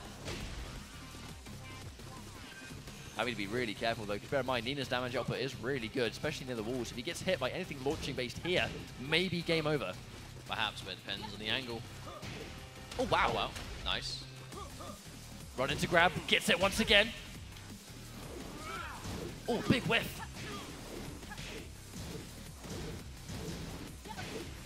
Nice launch, but gets splat against the wall, so can't get maximum damage. Now that's actually a full combo. Might actually get it, but I he don't has think it's quite enough to end. Oh, and that will be. Bonus Jin steals that one away. 3 rounds to 2 in game 1. That was just game number 1. So we're going to character sets again. We saw this last week. I feel like when we see Eddie get picked, I don't feel like there's as much of a level of comfort with Eddie so far as other characters with the players that have picked him so far. Because he's quite different, you know, to what he was before. And I think some of the changes, because they've affected certain areas like his damage, which is a very key area, it's no surprise that we're seeing players kind of, they'll give him a go, but I don't think people are fully going to dedicate to Eddie just yet. Now, we haven't seen Asim's Dragunov since, I believe, Manchester. And he was looking very good. He's just looking very powerful with this character already. I mean, Asim's been around for a while. No doubt he plays a ton of characters, but his Dragunov, particularly in Manchester, was looking very powerful. I think Dragunov in general, just a very tidy character in this game. He's always been, you know, he's always been a solid character, but in Tekken 7 in particular, he really has just got a lot of good tools that fit the way the game is played. He's got really good buttons, he's got good damage, he's got good pressure. And Asim has clearly looks very comfortable with this character as well.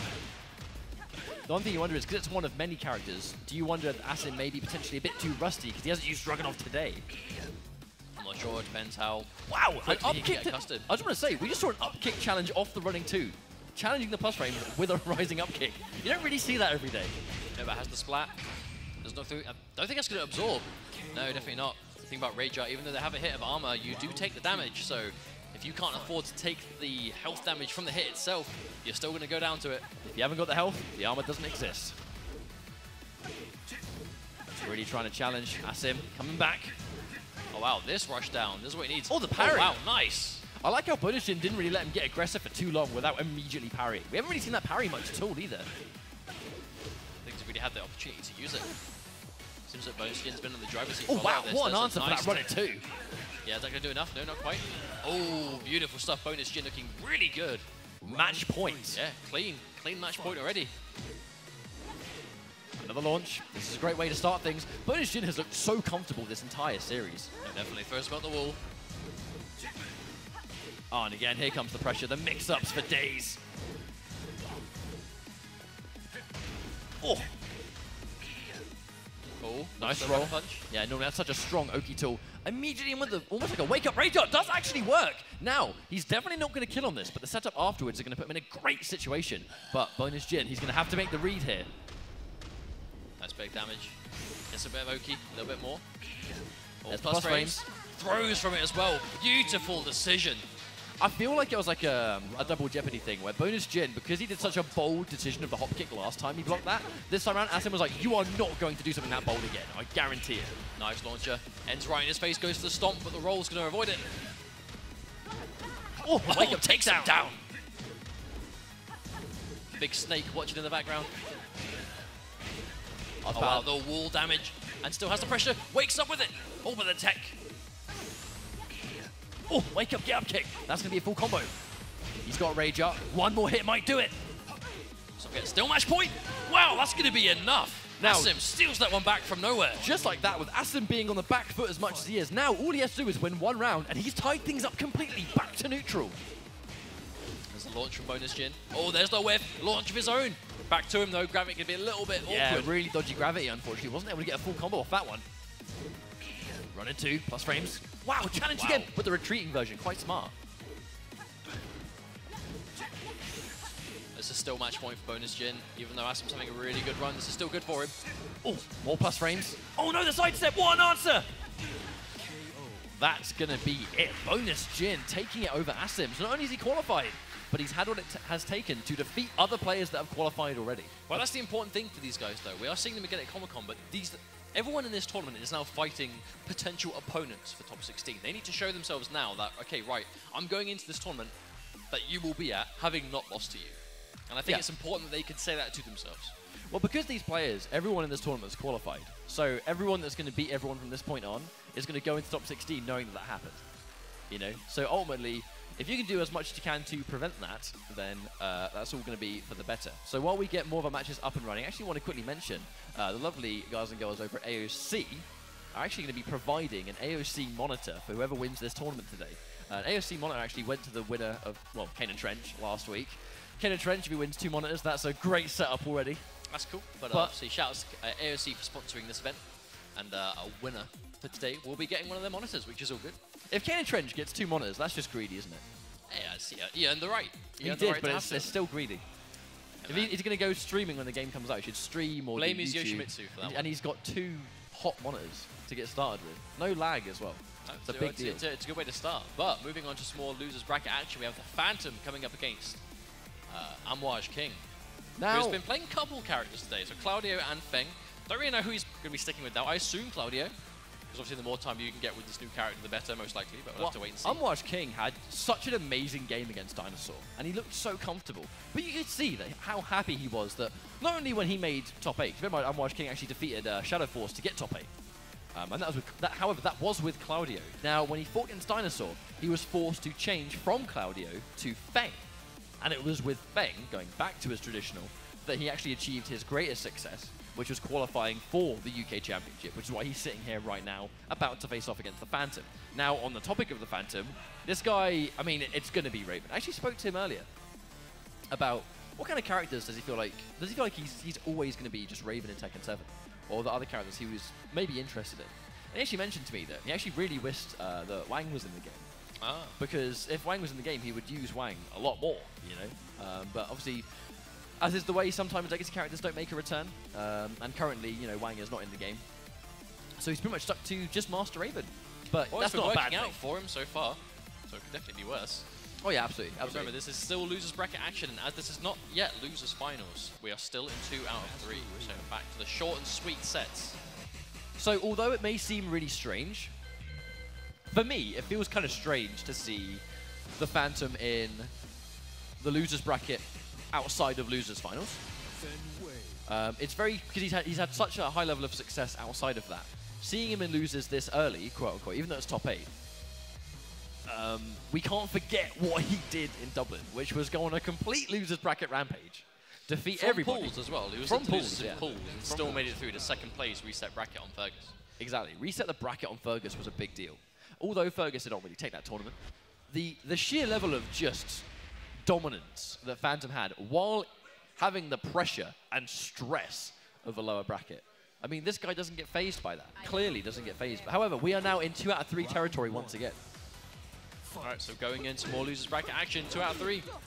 Amouage King already trying to start off with the launcher, didn't quite get it, but does get the counter hit. Splits punch. Amouage King, he goes for that rising launcher more than I've seen anything ever do that. Oh, the unblockable! The parry! Now, we saw that last week. The Phantom doesn't allow unblockables to hit him. He just parries that stuff. Definitely ready for it, though. Oh, but another hop kick. Yeah, the up forward 4 is going to do that one nicely. Looking really good. Very, very comfortable start of the round. But then again, I mean, like, we've seen that loads of times when the Phantom, he's been on the back foot. However, that doesn't really seem to bother him too much. It seems like he just sort of comes back anyway. But are we going to see it again?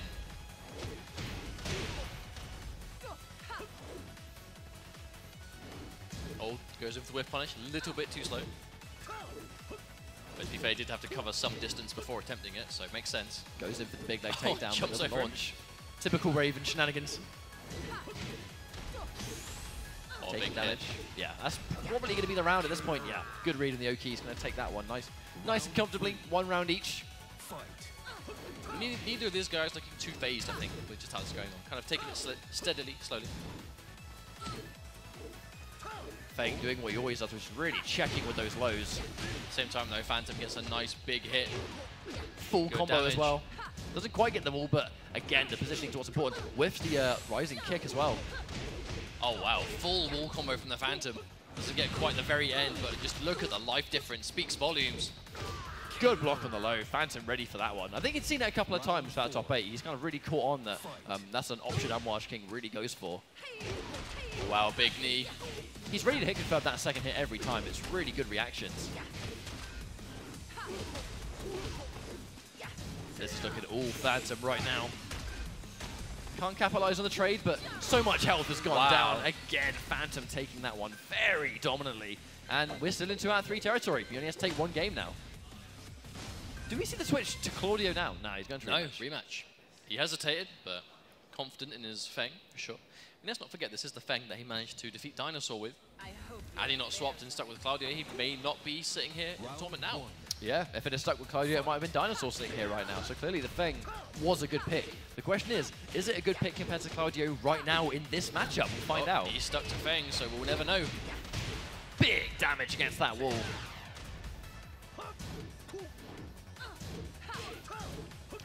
Really trying to check right here. Nice punish once again. Sometimes when characters go into different stances, it can really overwhelm a player, but Phantom just staying composed, it's really not bothering him at all. Another big launch. Yeah, 1 round for Phantom. Phantom is just so good at placing those.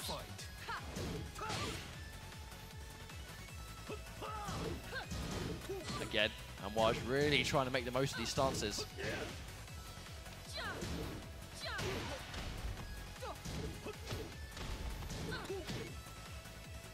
Very, very slow-paced round, I will say. It's just been certain blows going back and forth. I think Amouage King is just wanting to stick out too many moves because stuff like that will happen. Just pound crush straight through. Here comes he Phantom. had quite a good life lead, but unfortunately, oh no, yeah, actually manages to keep it himself. He lost it for just a split second, but was able to quickly return. I like how he's actually still being quite confident. Now that was a fantastic low parry on the down 2. Really nice awareness from Phantom. I was about to say, speaking of lows, I'm happy to see that Amouage is actually still dedicating to these low options because they do work out. It's just sometimes not, but it's not deterring him. He's still making that read. Full combo. Yeah, a little bit too far away. I think he wanted Oki instead. Oh, big launch. Brave stuff. Oh, and there we go. Gets the sweep that time. Yeah, speaking of not being afraid to dedicate to the low sweep, does it again, and this time it works out once again. He only has to win 1 round. He's going to tie things up. Oh, there's the block. I guess Rising launcher 2. Yeah, I guess 1 too many times going for that low. Oh, wow. To reset, bit more damage. Big grab 2, massive life lead. This is what Phantom does best. I mean, he's sort of like the second you believe it's your turn to take rounds, he answers back with a perfect match point for Phantom. You know he wants that run back against both Rukang and Kane and Trench. I can't blame him, but Amouage King isn't letting it happen easily. Oh, no, whiff. whiffs the launcher though. Yeah, whiffing a bit too far away, I think. Another whiff.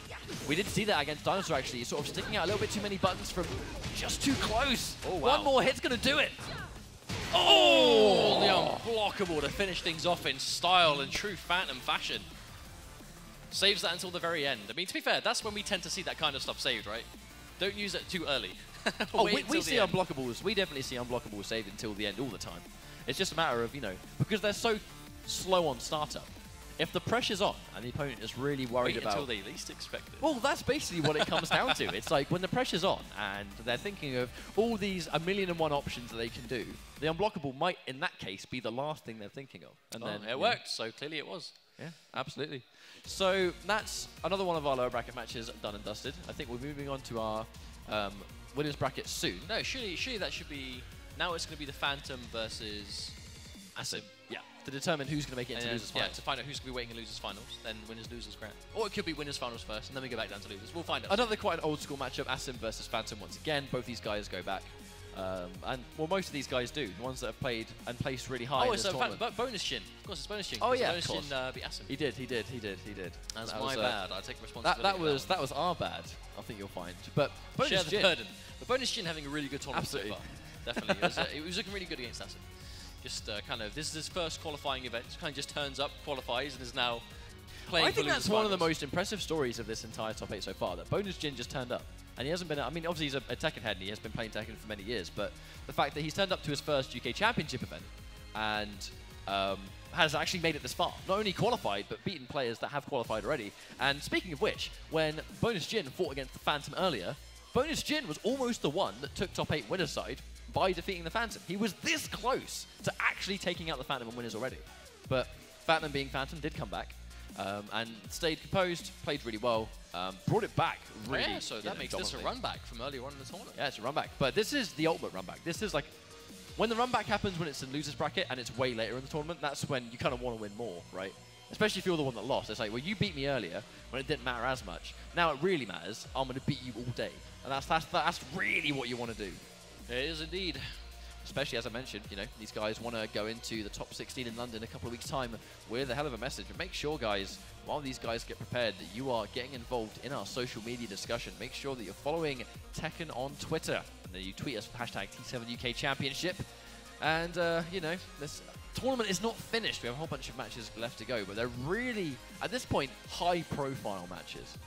No, absolutely. But for those of you that may have just tuned in, welcome. This is the later stages of Top 8, the Tekken 7 UK Championship London Qualifier. We've gone to loads of different events around the UK, loads of different territories where Tekken is prime. And we've got 3 top players that have qualified from each event. We've been to Glasgow, Dublin, Birmingham, Manchester, and now in London. Our top 16 players are confirmed. We'll be seeing them again in 2 weeks' time at MCM Comic-Con in London, where we'll be playing our UK top 16 to find out who will be our best UK Tekken player and crown them the champion. That's what this is all about. But today, we're finding out, because all our players that are currently still left in the tournament, they will be playing against each other 2 weeks' time at MCM. So now it's about showing that you can beat them before that event. You know, showing that Kane and Trench isn't going to just win every event, that he isn't just going to beat everyone. That it's not going to be guaranteed. All that's going to happen today is that messages will be sent in one way or the other. You know, the outcome we'll find out soon, because we have a bunch of matches left to go. We have the winners finals. This match to determine who makes losers finals, the losers finals, and then grand finals. So we've got Rukang, Kane and Trench, the Phantom, and Bonus Jin all left in this tournament. Bonus Jin has had a hell of a run. Actually defeated Asum in the lower bracket, who is a player that has already qualified. So that's going to be a good feeling already, knowing that you can defeat players that have qualified already. And this is his first event for the UK Championship. Bear in mind, this is not his first Tekken tournament. Bonus Jin has been playing Tekken 7 for, or no, Tekken in general for many years. I'm not really sure how much access Bonus Jin has actually had, though, to Tekken 7. You know, we do know how many, it's been playable at certain events, but the UK Championship is where it's really been at its prime, because it's the most up-to-date build. But this is lower bracket action. This will be our final 2 out of 3 of the day. We're going to 3 out of 5 as this point onwards for winners, losers, and grand finals. So this is the last 2 out of 3 set we've got. Bonus Jin running in aggressively. Bear in mind, these guys fought earlier in the tournament. Phantom took it 2-1, but it was super, super close. And Bonus Jin in the first game was looking super dominant. So you wonder if he can actually get a dominant start now, but actually keep it going, you know, and remain dominant and take the set. We'll find out if he can do it soon, but right now, this first round is looking great. First round very comfortably taken for Bonus Jin. Bonus Jin is just playing out of his mind in this top 8 period. Just looking like he really wants to take the whole thing. I mean, he's been looking good all day, but this is just like a different level to what we saw earlier. Well, sometimes the top 8 pressure can make or break a player, but right now he's really taking that and running away with it. that whiff punish as well. Bonus Jin spacing. Incredible. But it's a matter of, you know, Phantom, who really likes playing that sort of slightly further away distance, very hit and run style, but he has got aggression when necessary, but very defensive player. It's been historically kind of hard to open him up. No, definitely. But this problem, Bonus Jin has a round and most of a life bar lead, but running straight into the kick again. That's something we saw earlier on, Bonus Jin going for that tackle, but running straight into the Phantom's kick over and over again. But it was an adaptation that Phantom made later in the set. It's good to see that Phantom has actually remembered it, and he's still going for that option now. And it's not like a fresh set once again. Yeah. These guys are having to adapt to what they've already played earlier in the tournament. All phases through, but Bonus Jin having none of it.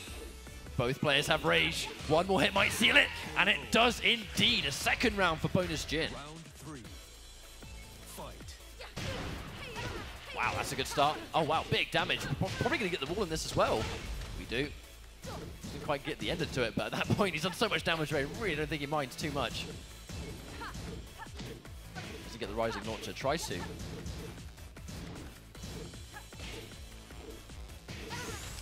Much better round for Phantom this time. Oh, wow. Starting things off with the grab. Now, bear in mind, Bonus Jin has got rage. We might see a comeback here. We saw shades of them earlier on, over and over again, but the Phantom was able to keep his clutch. Ooh! There we go, the grab loses to that. Ouch. Very difficult situation to come back from that. No surprise the Phantom took that round. We're seeing Bonus Jin stick out a lot of launches in the neutral. He's really trying to catch that sort of wayward poke and just launch it outright. But it doesn't really seem to be preventing Phantom from pressing buttons. He seems to not really be phased too much. Oh, and there's the running tackle connects now. Leg break. Oh, no, the tech. I think that's why we see Bonus Jin going for the running tackle, because he's trying to catch the whiff of the retreating launch that we're constantly seeing Phantom go for. The problem is he's actually running into the kick more than we're seeing it actually work, so I'm not sure if it's worth it anymore. Yeah, it may not be worthwhile. I mean, watch me eat my words and have it win the set, but Maybe. That's what we see. Maybe. Oh, big hit from Phantom. That could be the round. No, not quite enough, but that will be and definitely tie things up 2 rounds apiece. Just game 1 at the moment. Fight. And the fact that this is still 2 out of 3, though, means that these final rounds are becoming so much more important because you have less leeway to work with. Also, considering how slow these guys are playing this match so far, like, winning a game at a time is going to be a bit of a grind. Yeah. You don't want to bring this 2-2, playing really patient, and then end up losing it and have to do the whole thing again. And again, now the Phantom's done sufficient life. He's going to go back to that retreating defensive style. Really make Bonus Jin have to come to him. With the, well, dive kick, I suppose. Catches it again. At this stage, every hit matters. Oh, not quite enough to finish him off, Bonus Jin. There's the big block on the low, and the Phantom's patience prevails again. But you can see changing game style. The second Phantom manages to get a sufficient life lead, he starts playing that runaway game. He starts playing that defensive game. Until that point, he plays and brawls just like the rest.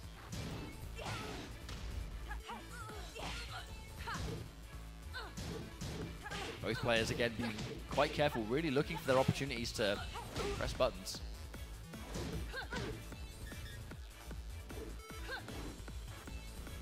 And again, you can see that launcher that Bonus Jin really is sticking out. He's trying to catch a button press from Phantom to try and deter him from poking him down.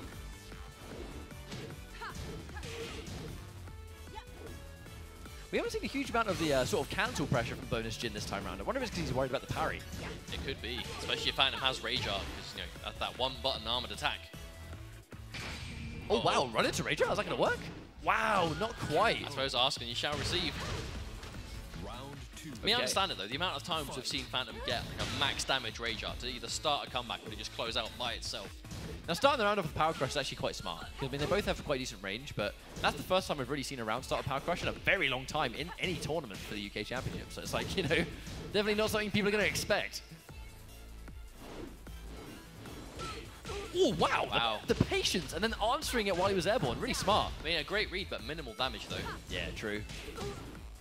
This won't do minimal damage. Catches a raw launcher big time right now. Drops it. Very unfortunate. On top of that, the drop has just put Phantom into rage mode.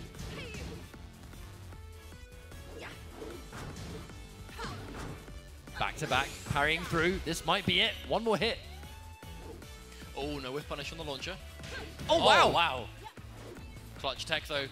Oh, Oh, wow, hops over. almost completely whiffed, but the rest of the string's going to finish that one up. Phantom taking the second round. Oh, that was a great trade. Fantastic trade for Phantom. Probably going to get the wall on this as well. So much damage. Yeah, look at the massive chunk. And he has the wall pressure still as well. Oh, Bonus Jin hops over. Now he has the wall pressure himself, but Phantom trying to fight back.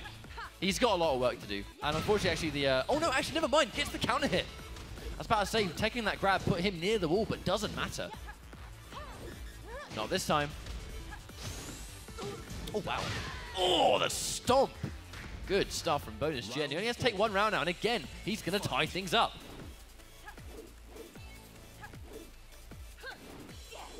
Oh, the whiff again. Phantom being a little bit antsy to whiff punish these. But again, we just remember, right, that Phantom doesn't get affected by being rounds down. It doesn't phase him at all. But again, you've got to look at the life, right? The second the life goes in the favor of one, either player starts playing a little bit more defensively. Speaking of which, Bonus Jin, knowing that he had to go in, he's really doing a good job. Good read on the Oki. Doesn't get the grab, a little bit too early perhaps. Maybe very even round at the moment. Bonus Jin needs this one to tie things up. Phantom needs it to bring himself to match point, but missed, doesn't connect. Now that retreating cart, well, we're going to see that a lot. He's really trying to catch a wayward button. Hang on. Oh, the grab! The reset stuff's going to take it. And one game each. Bonus Jin on one game away from getting the run back. Getting his revenge in the same tournament. But, I mean, it is just even.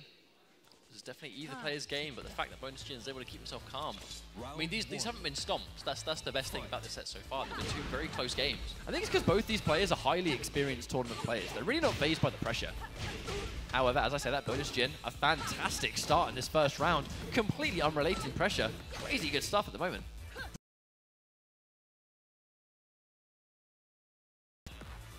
Phantom keeps himself alive. Phantom has got rage, but even then, the life deficit alone makes it quite a tall order, I think.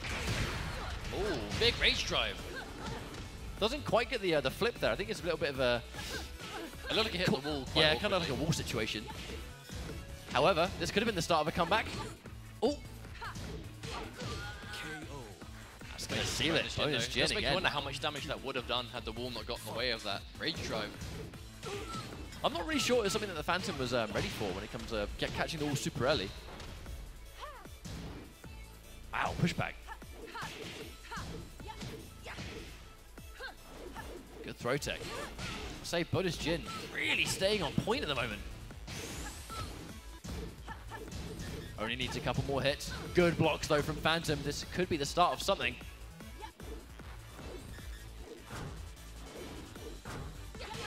Oh, confirm. Oh, not a full combo, but enough. Definitely enough. Bonus Jin brings himself to match point. From being a game down to now match point on the Phantom. 1 round away from winning the run back. Well, we talked about going into the top 16 London final, sending a message. What a message it would be to get the run back against the guy that took you out of winners. I mean, that will just mean they're 1-1 apiece, so that will be interesting going into finals. It will in indeed. London. But that's if Bonus Jin takes it. Phantom, he's been on the back foot before. Yeah, of course, count him out. It's been 2 rounds down once or twice before. Has able to clutch it out Oh, in the the back past. turn though, guaranteed damage. That's not going to be a great start.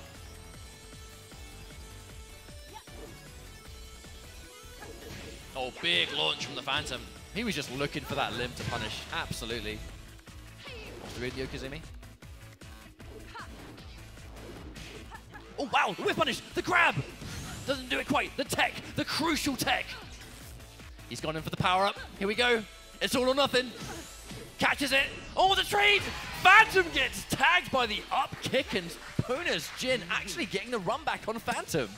By again, another slowdown finish. How many of those have we seen in the top 8 of the championship? I mean, it's almost like that's why they're in the game, right? I know, right? To put an exclamation point on those crazy hype moments, but But that does mean our top 3 today is going to be at least Rukang, Kane Trench, and Bonus Jin. I think that's great to see, though, because bear in mind, the fact that players that have qualified are in this tournament already means that we talk about how to make top 16, you've got to prove that you're still top 16 worthy, that you can still take on players that have qualified already, prove that you can beat them, and that is why you've earned your spot there.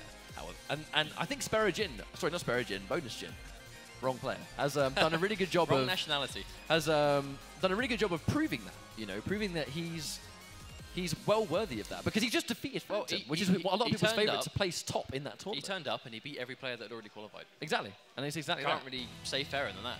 And I think it's proved that it's possible. It's possible as well. However, it's not over for Bonus Jin. He still has 2 more players to get through if he wants to win or take that And crown. those 2 players are Rukang and Kane Trench. Rukang missed 100% attendance. Did you know he's had 100% attendance rate? He's been at every single event. Amazing. He's been to every qualifying event. Indeed. But indeed, Rukang versus Kane Trench. Kane Trench, I think definitely fair to say UK champion right now. He's the one to watch and the one to Yes. beat, undeniably. And that is because he won the King of Iron Fist UK qualifier many months ago, won Hype Spotting, and he won in Birmingham last week. He is definitely many-time Tekken 7 tournament winner, and looking in winners finals again today, looking to add another notch onto his tournament wins. And he's against Rukang, a long-time Tekken enthusiast, successful, consistent player. All around. But the one thing to bear in mind as well, which is pretty cool, is that Rukang and Kane Trench, as far as I'm aware, haven't actually fought in the UK Championship yet. I've not seen these guys fight in the UK Championship so far. They've always been around the same element of the bracket, but Rukang has fallen into... close. They just haven't actually met. They've been right next to each other in brackets, but I think Rukang has sort of lost the odd match that has just made it so they wouldn't fight, you know? Whereas now, because he's finally got his run back against the Phantom, he now has the chance for that fight versus Kane and Trench. And the crowd making the most of these thunder sticks. Indeed. Makes a lot of sense.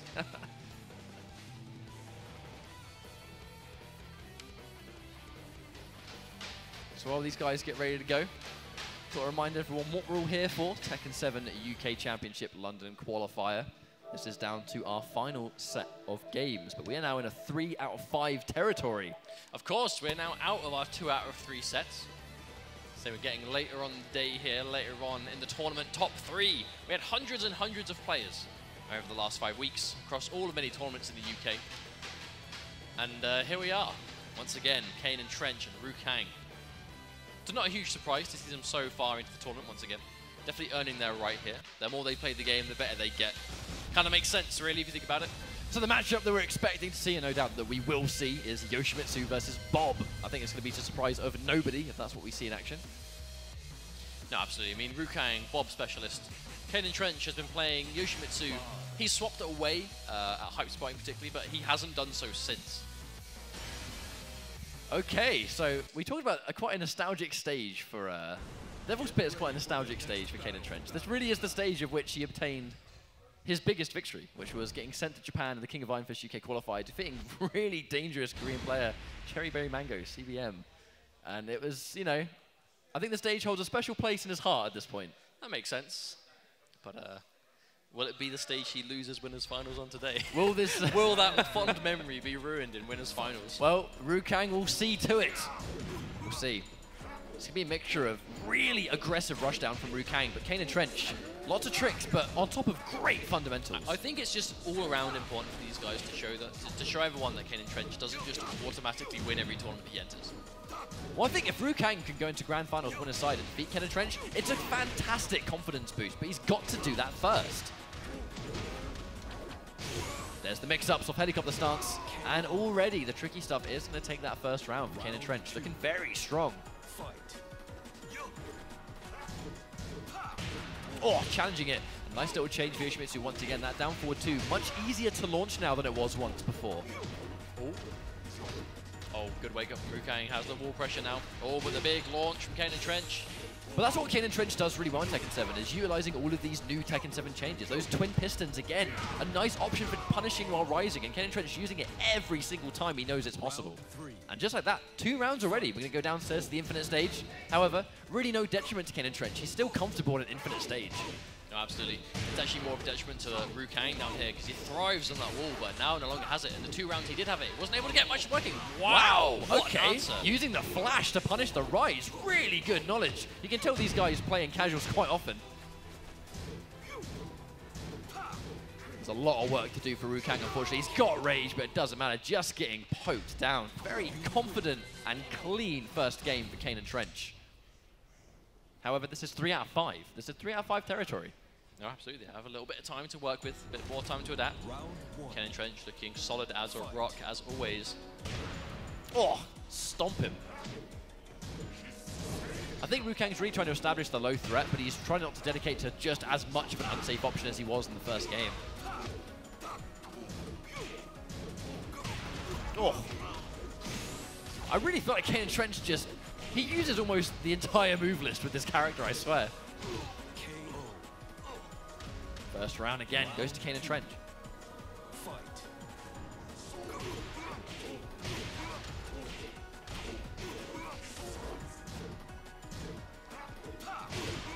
Oh, big launcher. Kaden Trench once again. Oh, the low miss space. Looks like the UK is getting a lot better at making that whiff. Oh, wow. Unfortunately, he gets the negative. Actually, he left himself completely open whipping that grab and completely opening up that unblockable for Kaden Trench. Trying to be really patient. Oh! At this point, it feels like Rukang has no options. What does he do? Everything he's doing doesn't work. Kaden Trench is ready for everything. Oh, wow. Another big launch from Rukang getting on point. At the same time, Rukang is showing... He clearly knows what he's doing in the matchup, but Kaden Trench is just one step ahead of him. The problem with trying to crouch that down forward 1-2 is that if you try and crouch it and you mess it up, you get counter hit, and it gives him a full combo. No, definitely. Speaking of counter hit, big damage right here. This is looking to be a second game for Kane, and Trench gets the low slide as well, and Kane just looking very strong at the moment. I think at this stage I'd at least go for a stage change here. I mean, he clearly looks very uncomfortable. As soon as he gets down to that infinite stage, it's just more that Kane seems like he's got more to do there than Rukang. But it's also a comfort. Like, this is clearly a stage that Kaden Trench really likes. I'll just take it away from him just because. Regardless, looks to have gone for the rematch anyway, so this could be our last match. Does get a launch. Good start for this first round.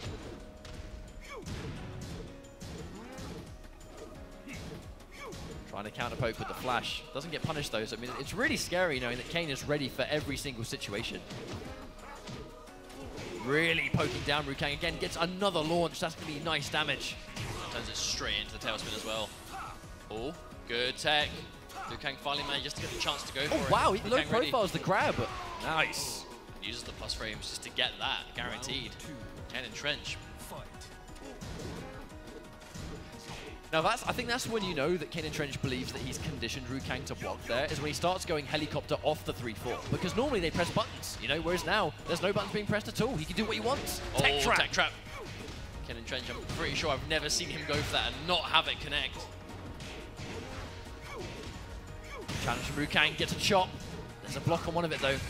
Oh. Good block on that forward 4. Oh, the low takedown again. It's not going to quite kill because he has spent his rage. That's why I went for the reset, I think. Oh, that's a good round for Liu Kang. That's the kind of stuff he needs. Important sidestep. An important round. He needs to know he can take rounds here. Oh, again. Delayed low again. Yeah, Ken Trench. that's the second time I've seen him crouch that grab and then unblockable him. Oh, tech trap once again works out. The flash to punish to get up pounce. Another tech trap again. Everything's coming up, Millhouse. Oh, and there's a tech on the big grab as well. I mean, this is why Kane and Trench is the champion. He just has that knowledge. Oh, that was just rude. Kane and Trench, match point from getting into grand finals. Kane On the Trench winner's is one side. rude dude. Oh, gets the kick. Oh, goes to the flash, but doesn't quite get it. Has to be a full combo on that forward 4. Big damage. Putting the puts the sword sword away. away. Now things are going to get a bit tricky. Wait, what's going on now? Lots of good things. Oh, still flash, and he gets the sword back. Wow. The flash to punish once again. 2 consecutively, and he moves into grand finals. 3 games straight over Liu Kang. Kane and Trench just tech for days. Absolute tech for days. This guy just has the knowledge. Is there anything about Yoshimitsu this guy does not know? I mean, bear in mind in Tekken 7, he's got a bunch of new stuff as well.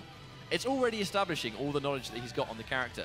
And then you're adding all this new stuff from Tekken 7. But then you're also taking into account that Kane has had lots of experience at all of these events to really get familiar with what Tekken 7 Yoshimitsu does. So it's like, you know, you're taking already fantastic character specialist and you're putting on a bunch of new knowledge that he's more than comfortable with at this point.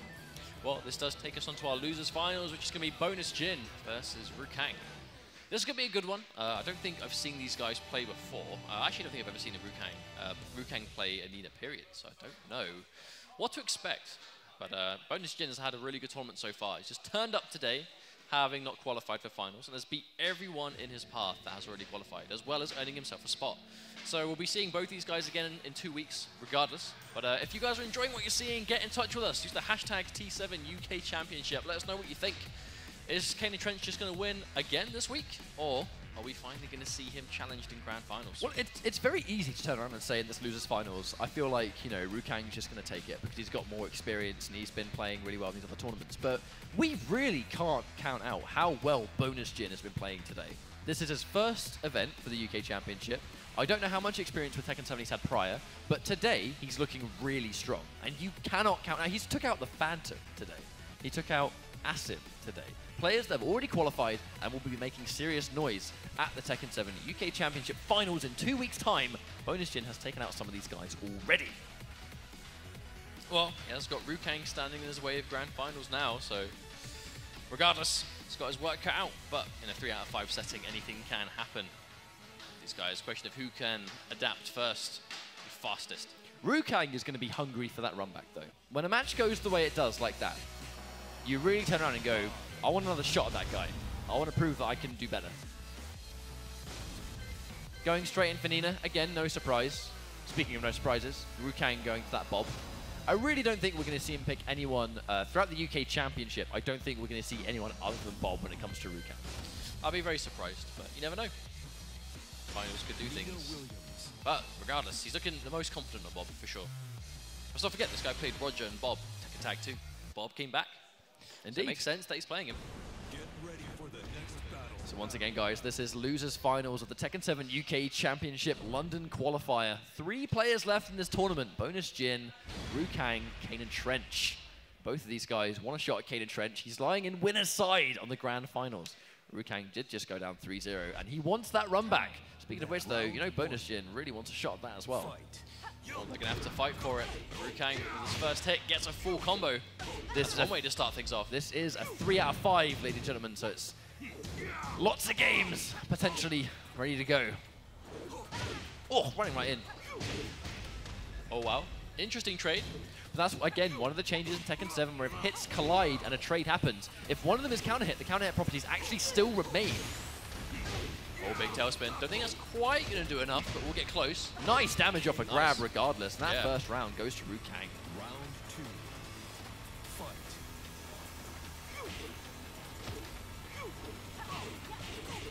Trying to sort of dance around and tag him here and there. Oh.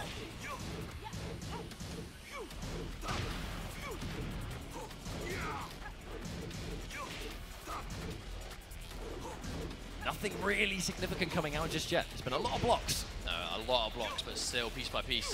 Yeah, getting low on life, but Bonus Jin does have access to rage now. Rukang has to be a bit careful, but still laying into him. Wow.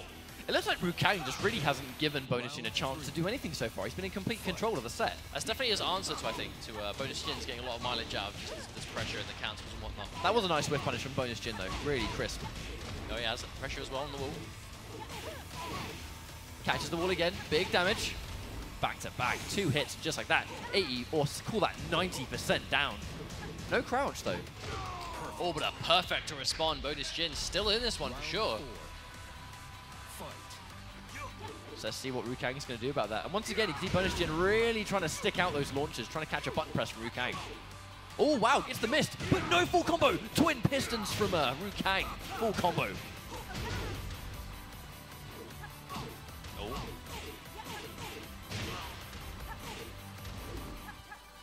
Wow, good grab attempt from Bonus Jin. Good read on the direction really nice Rukang was choice. gonna go. Nice choice. Oh, could be enough. Rukang needs one more round. Take this one. I feel like Rukang Wait, he's got rage up. Could He this be has. enough? No, he drops it. The drop. Oh, no, stays alive. Doesn't matter, actually taking 2 rounds back almost just as quickly. 1 more round for each player to make it 1 game. And remember, this is 3 out of 5, so plenty of work to do. Twin pistons connects. Full combo. Respectable damage. Oh, gets the wall as well on the very end. Now, what Rukang needs to definitely do, really, is just keep him in this position. Oh, the challenge.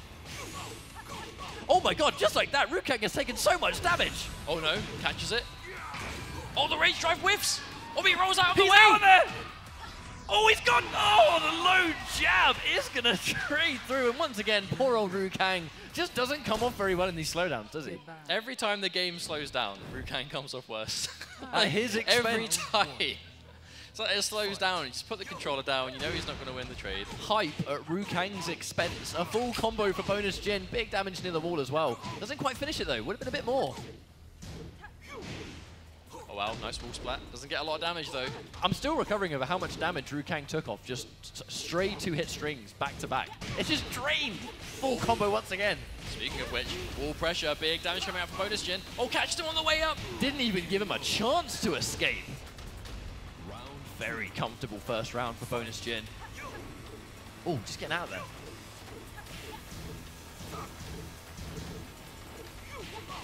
I feel like this game plan of really trying to sort of play the mid-range and stick out launches to catch buttons, it's working much better for Bonus Jin. You can see Rukang's really trying to do the same thing, but it just isn't working out as well. Oh, that's going to work out. Gets the launching grab, full combo. Oh, big trade. Again, neither player can capitalize though. Wow, sidestep into launch and the rage. This is going to do big damage. The rage art just to seal it a bit further. Oh, How it's much definitely damage? gonna hurt. Don't think it's going to KO, but it will Oh, get close definitely for not. sure. Oh, What's the setup? What's he going to do?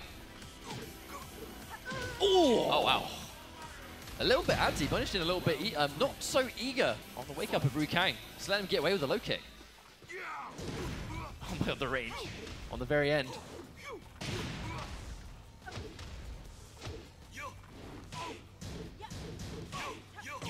Oh, big trade, ready Oh, for it. comboed off the trade as well. Rukang ready. Again, though, Bonus Jin has got rage. He may not have a chance to spend it. The punish comes through in 2 rounds for Rukang. Speaking of punish, and again, that jab does so much damage.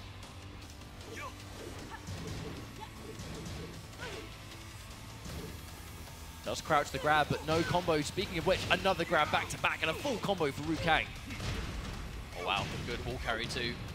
Jin manages to roll out again. Oh, hop straight over him. Rukang really trying to establish the threat of that barge. Oh, whiffs it again. Wonderful corner escape from Jin, but the twin pistons connects again. Rukang could win off this if he manages to maintain momentum. Well, the question is, what's the mix-up? Again, catches the low, and a side step into the whatever you call that, just a big old punch on the side step, and it's going to make it one game apiece. Speed and weight. One apiece now for Rukang. Round one. Fight. Gotta say, again, bonus Jin, though, his composure's been really good. No, he's not solid. playing tilted, he's not playing like he's panicking or choking, he's just consistently playing well all day. Rukang, though, that was a very sort of heartbreaking first game to lose. The fact that he's been able to pull one back is good composure in itself. Now the rage is activated. Is he going to get a chance to use it? Maybe. That shot really has so much range. Deceiving range. Oh, the wow! Completely out of nowhere, Rukang brings a full comeback. Again, utilizing that rage damage. He really seems, that string right there, he really seems to save it until the very end. Well, it's going to be that or the chop, surely. Indeed. Oh, which the missed. Oh, the side step just to keep him near the wall. Keep him where he wants him to be. Once again, the Wow. chop coming through. Wow. And the low and the perfect for Rukang. Ready completely for this. Rukang around away, bringing it 2-1. Relentless pressure again, just not letting bonus Jin get anything started. Yeah, it's definitely been a very different game to what I've seen previously. Bonus Jin looking a little bit, he's struggling a little bit.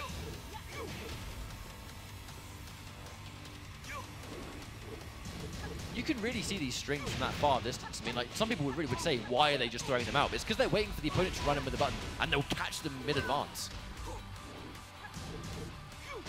Oh.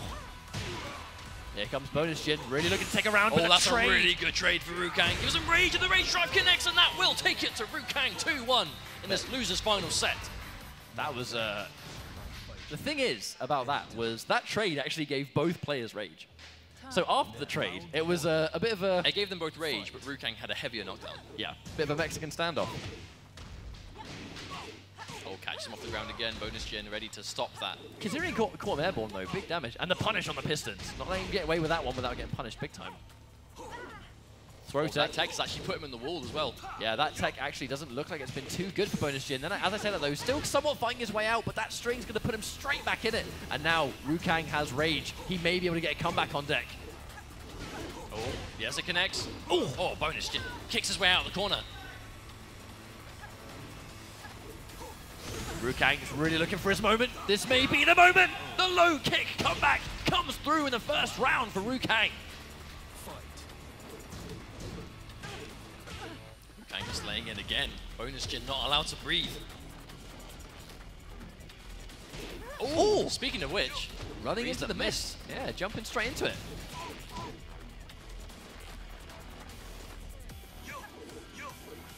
I mean, you can clearly see that the general game plan from far distance is the same for both players.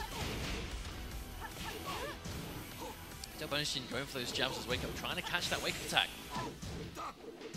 Again, Rukang, he's been on the back foot before with this much health. Not this time. Catches the little dash. We've seen Rukang do that a lot. Quick sidestep into punch, but didn't work this time. Nothing hugely substantial, though. He's going to get a little bit of plus frames off the jab. That's kind of it. Oh, almost chopping straight into the poison mist. Oh, the momentum shift. Oh, wonderful launcher for bonus Jin. Nice check. The grab, the tech. But again, the tech's put him near the wall. With a raged bob, this may is be dangerous. It's a raged bob. Rukang has wall pressure. Chop. Just kicking him while he's down. Not allowed letting to him get off the ground. So rude. Oh, the Oh, run. my lord. That was just rude on so many levels. Match point for Rukang. Rude Kang. Match point. Losers finals. Another punish. Ready for the get-up kick. Oh, big crumple.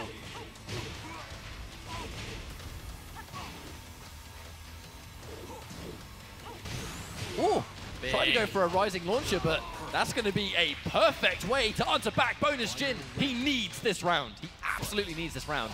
Rukang wants to run back against Kane and Trench, the guy that sent him to losers finals. Bonus Jin just wants to continue his tear through the tournament today. Going into grand finals in your first event is a hell of an achievement, especially when you've already qualified as Bonus Jin has. Oh. Rukang's definitely not going to make it easy. The exchange, they go straight through. The twin pistons comes through. What a start. Just a wall carry. Rukang needs to keep this going. Bonus Jin needs to desperately get out of this situation. Massive damage coming out from the wall. That's going to be it. The launch comes through, and Rukang sends himself back through to grand finals, where he will get the rematch versus Kane and Trench. We have a run back on our hands. That's going to be exciting to see if Rukang can keep it through. Kane and Trench is wasting no time. He is immediately sitting back down.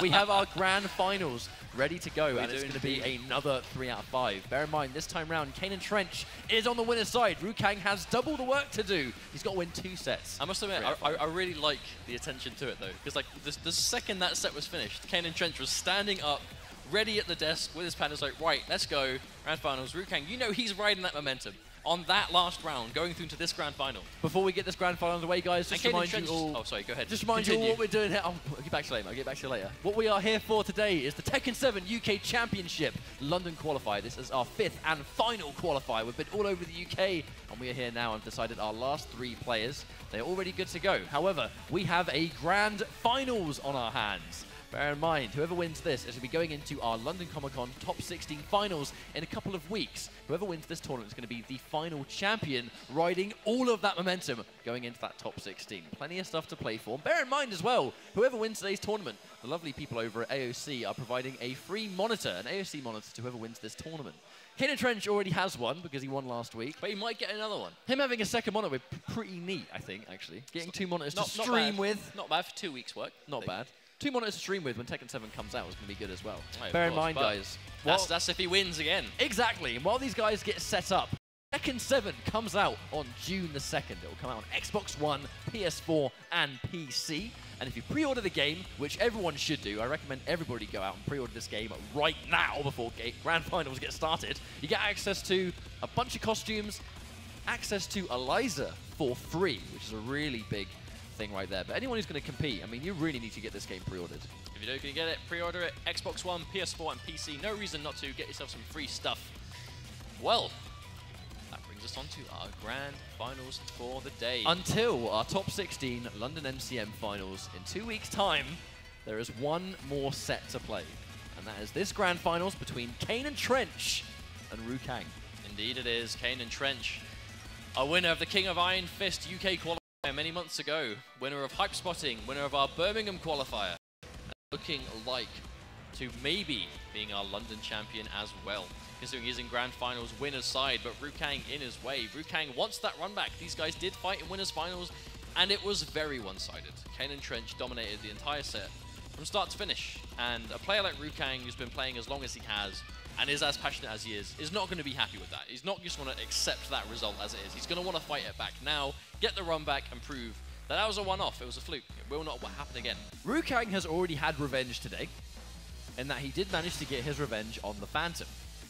The Phantom had defeated him in previous tournaments, and he's defeated him today, which is why he's in grand finals. So let's go. This is grand finals of our final qualifier. Kane and Trench versus Rukang. Bob versus Yoshimitsu. Question is, can Kane and Trench be stopped? That is the underlying question everyone wants answered. If he goes into the top 16 MCM finals, utterly undefeated, then 15 people need to be very concerned. Round 1. Fight. So here we go, starting things off. We saw Kane and Trench just have all of the answers in winners finals. You wonder if Rukang can just adapt to what's going on. But ultimately, Kane and Trench just has so much knowledge with Yoshimitsu. He pretty much uses the whole moveset. Oh wow, goes through the ground.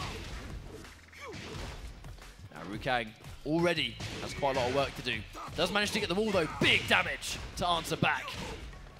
Oh, gets the wall again. 2 wall splats in one combo. Wonderful positional awareness from Rukang. Yeah, that's a big whiff on the get-up kick. The back 2-2 easily going to take that first round. Doesn't matter the head rage at all. That 3-4, such a really good tracking tool for Yoshimitsu. Nice mid as well. Good block. Oh! not overcommitting. Rukang just taking that one hit and leaving it as is. That is going to give a tailspin for Kane and Trench, though. Big damage to answer throughout. Oh, wow. to the ground. Oh, Patience, plus frames. Patience from Rukang once again. A little bit of a hit, and that's going to tie things up 1 round apiece. Round 3. signs of life from Rukang, definitely. Bear in mind, those 3 games are pretty much completely like one-sided, round after round. This time around, Rukang looking a little bit better. Oh wow, and that knocked it through. Full combo from that wonderful Kane and Trench. You can tell Look at this the guy. damage he just got off that. You can tell this guy plays a little bit of Yoshimitsu, can't you? Another tech trap works. I think I'm yet to see that miss when Kane and Trench does it. It's because it really demands that you just stay on the ground. Most people don't want to, and immediately with the crouch, Kane and Trench not letting that slide unpunished. That's going to be the round. Oh, not quite. I'm fairly sure every B&B that Kane and Trench got in that match, he extended with damage. Every single one. With some kind of wall or floor extension. Oh, wow. Full combo off the reverse unblockable.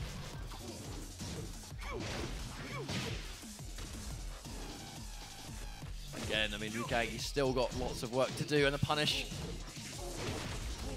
Gonna get that guaranteed damage. One of the new changes again of Yoshimitsu, completely whiffing his Rage Drive, and there's the punish from Kane and Trench, just ready for the Rage Drive. Very strong game 1 from Kane and Trench to not a huge surprise. This guy is just ready all the time. He just has that knowledge. The knowledge on his character just shines through. But it's not just knowledge of his character.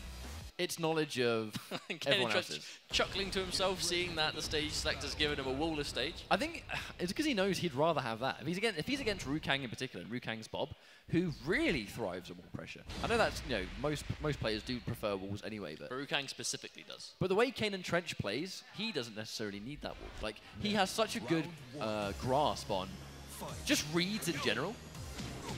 And you don't need the wall to do tricks with Yoshimitsu. You know, he doesn't need that kind of positional advantage because the infinite is just as much of an advantage in different ways. Speaking of which, though, Rukang with a strong lead in this game so far.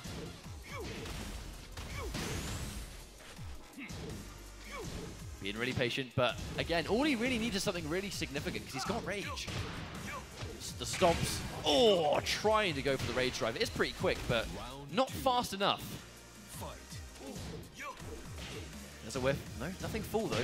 Oh, the big crumple. That's a full combo for Rukang.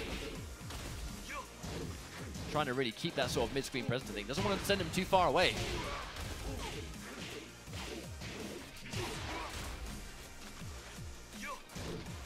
And Trench being very patient. Kind of looks like he's being really aggressive with the amount of run-ins, but he's just running into a block, knowing Rukang's going to press a button. Speaking of which, trying to answer back for that down forward 1-2, and again, getting hit by the counter hit instead. The Pistons connect, but has to do something a little bit smaller, airborne. That was a really nice confirm from Rukang, realizing he was going to get the full combo. Had to cut it short. Good follow-up. Oh no, walk straight into it. That's it. That's it. Wonderful awareness from Kane and Trench, getting the extension on the damage from the Rage Drive. It feels like every single time Kane and Trench goes for like some sort of quick option, he's just ready for it to hit. Like the second it hits, he's already in there. Like it's such a bold read. Speaking of bold read, just a raw launch like that. Look at the damage he's getting off of it. Oh, back to back, another counter hit.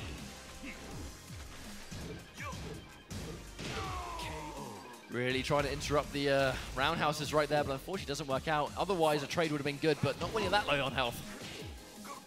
Oh, throw tech as well. Kane and Trench just get hit by it. Oh wow, goes for it again. Rukang with the cheeky stuff. Gonna get a combo here. Has to really go for that splat though, because he can't afford to go for any sort of wall carry, because there is no wall. Good blocks. Rukang. Oh. Wow. Oh wow. That was just good awareness. Kane and Trench knowing that Rukang was going to try and press a button, and that's exactly why he tried it to evade. Oh no, another hit. So Kane much and damage. Trench. Tech for days. Everything resulting in so much damage. Launchers, crumples, counter hits, everything. One thing just chains into the next, which chains into the next. He knows exactly what he wants to do. It's like he's 3 setups ahead of himself. This could potentially be our final game though, and by far our fastest grand finals to date. Kane just looking thoroughly unstoppable right now. And the wheels are turning. I don't know if he can be stopped, but Rukang doing a good job at showing that he can still take rounds here. He needs to keep this going. The problem is Rukang coming from loser's bracket. Kane and Trench is 2 games up on him. He needs to win 3 games in a row just to reset, not even to win the tournament. Indeed. Catches the takedown, another full combo. Everything leads into so much damage, into more setup. He's gonna give Rukang rage, but I wonder if it's enough. Unfortunately, it's not, and a perfect for Kane and Trench. Well, there's the whiff again. Nice, good answer. Oh, that's actually a nice damage confirm as well, considering. Oh, walk straight into it. Oh, a big launch. Yeah, good awareness, knowing that's punishable.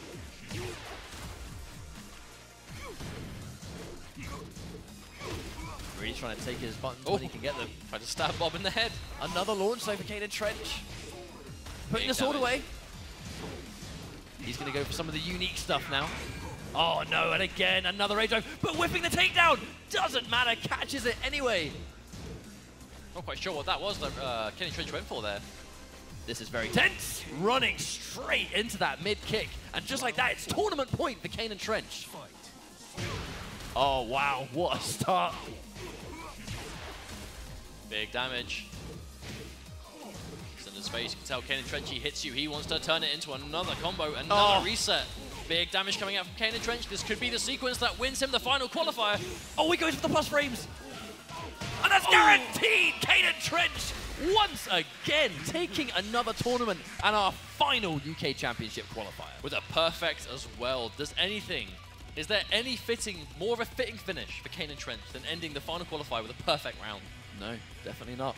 I mean, it says it all, doesn't it? It says it all, doesn't it? I mean, that does mean that Kane and Trench is walking away with this tournament the absolutely undefeated champion of the UK as it stands. He just has one more championship left to take, which is the final stages in 2 weeks' time at the MCM Finals. He's done as well as you could possibly do in the qualifiers. But the big finals is in 2 weeks' time. May, I believe, 26th, Friday of Comic-Con. Friday of Comic-Con. Be there. Watch this finals with us. We'll be there. The 16 best players in the UK that have spent the last 5 weeks grinding Tekken 7 action, getting as good as they can get. But for now, that is all from us. We'll see you at Comic-Con in 2 weeks' time. Thank you for watching. We hope you all enjoyed the show. Do not miss the finals in 2 weeks'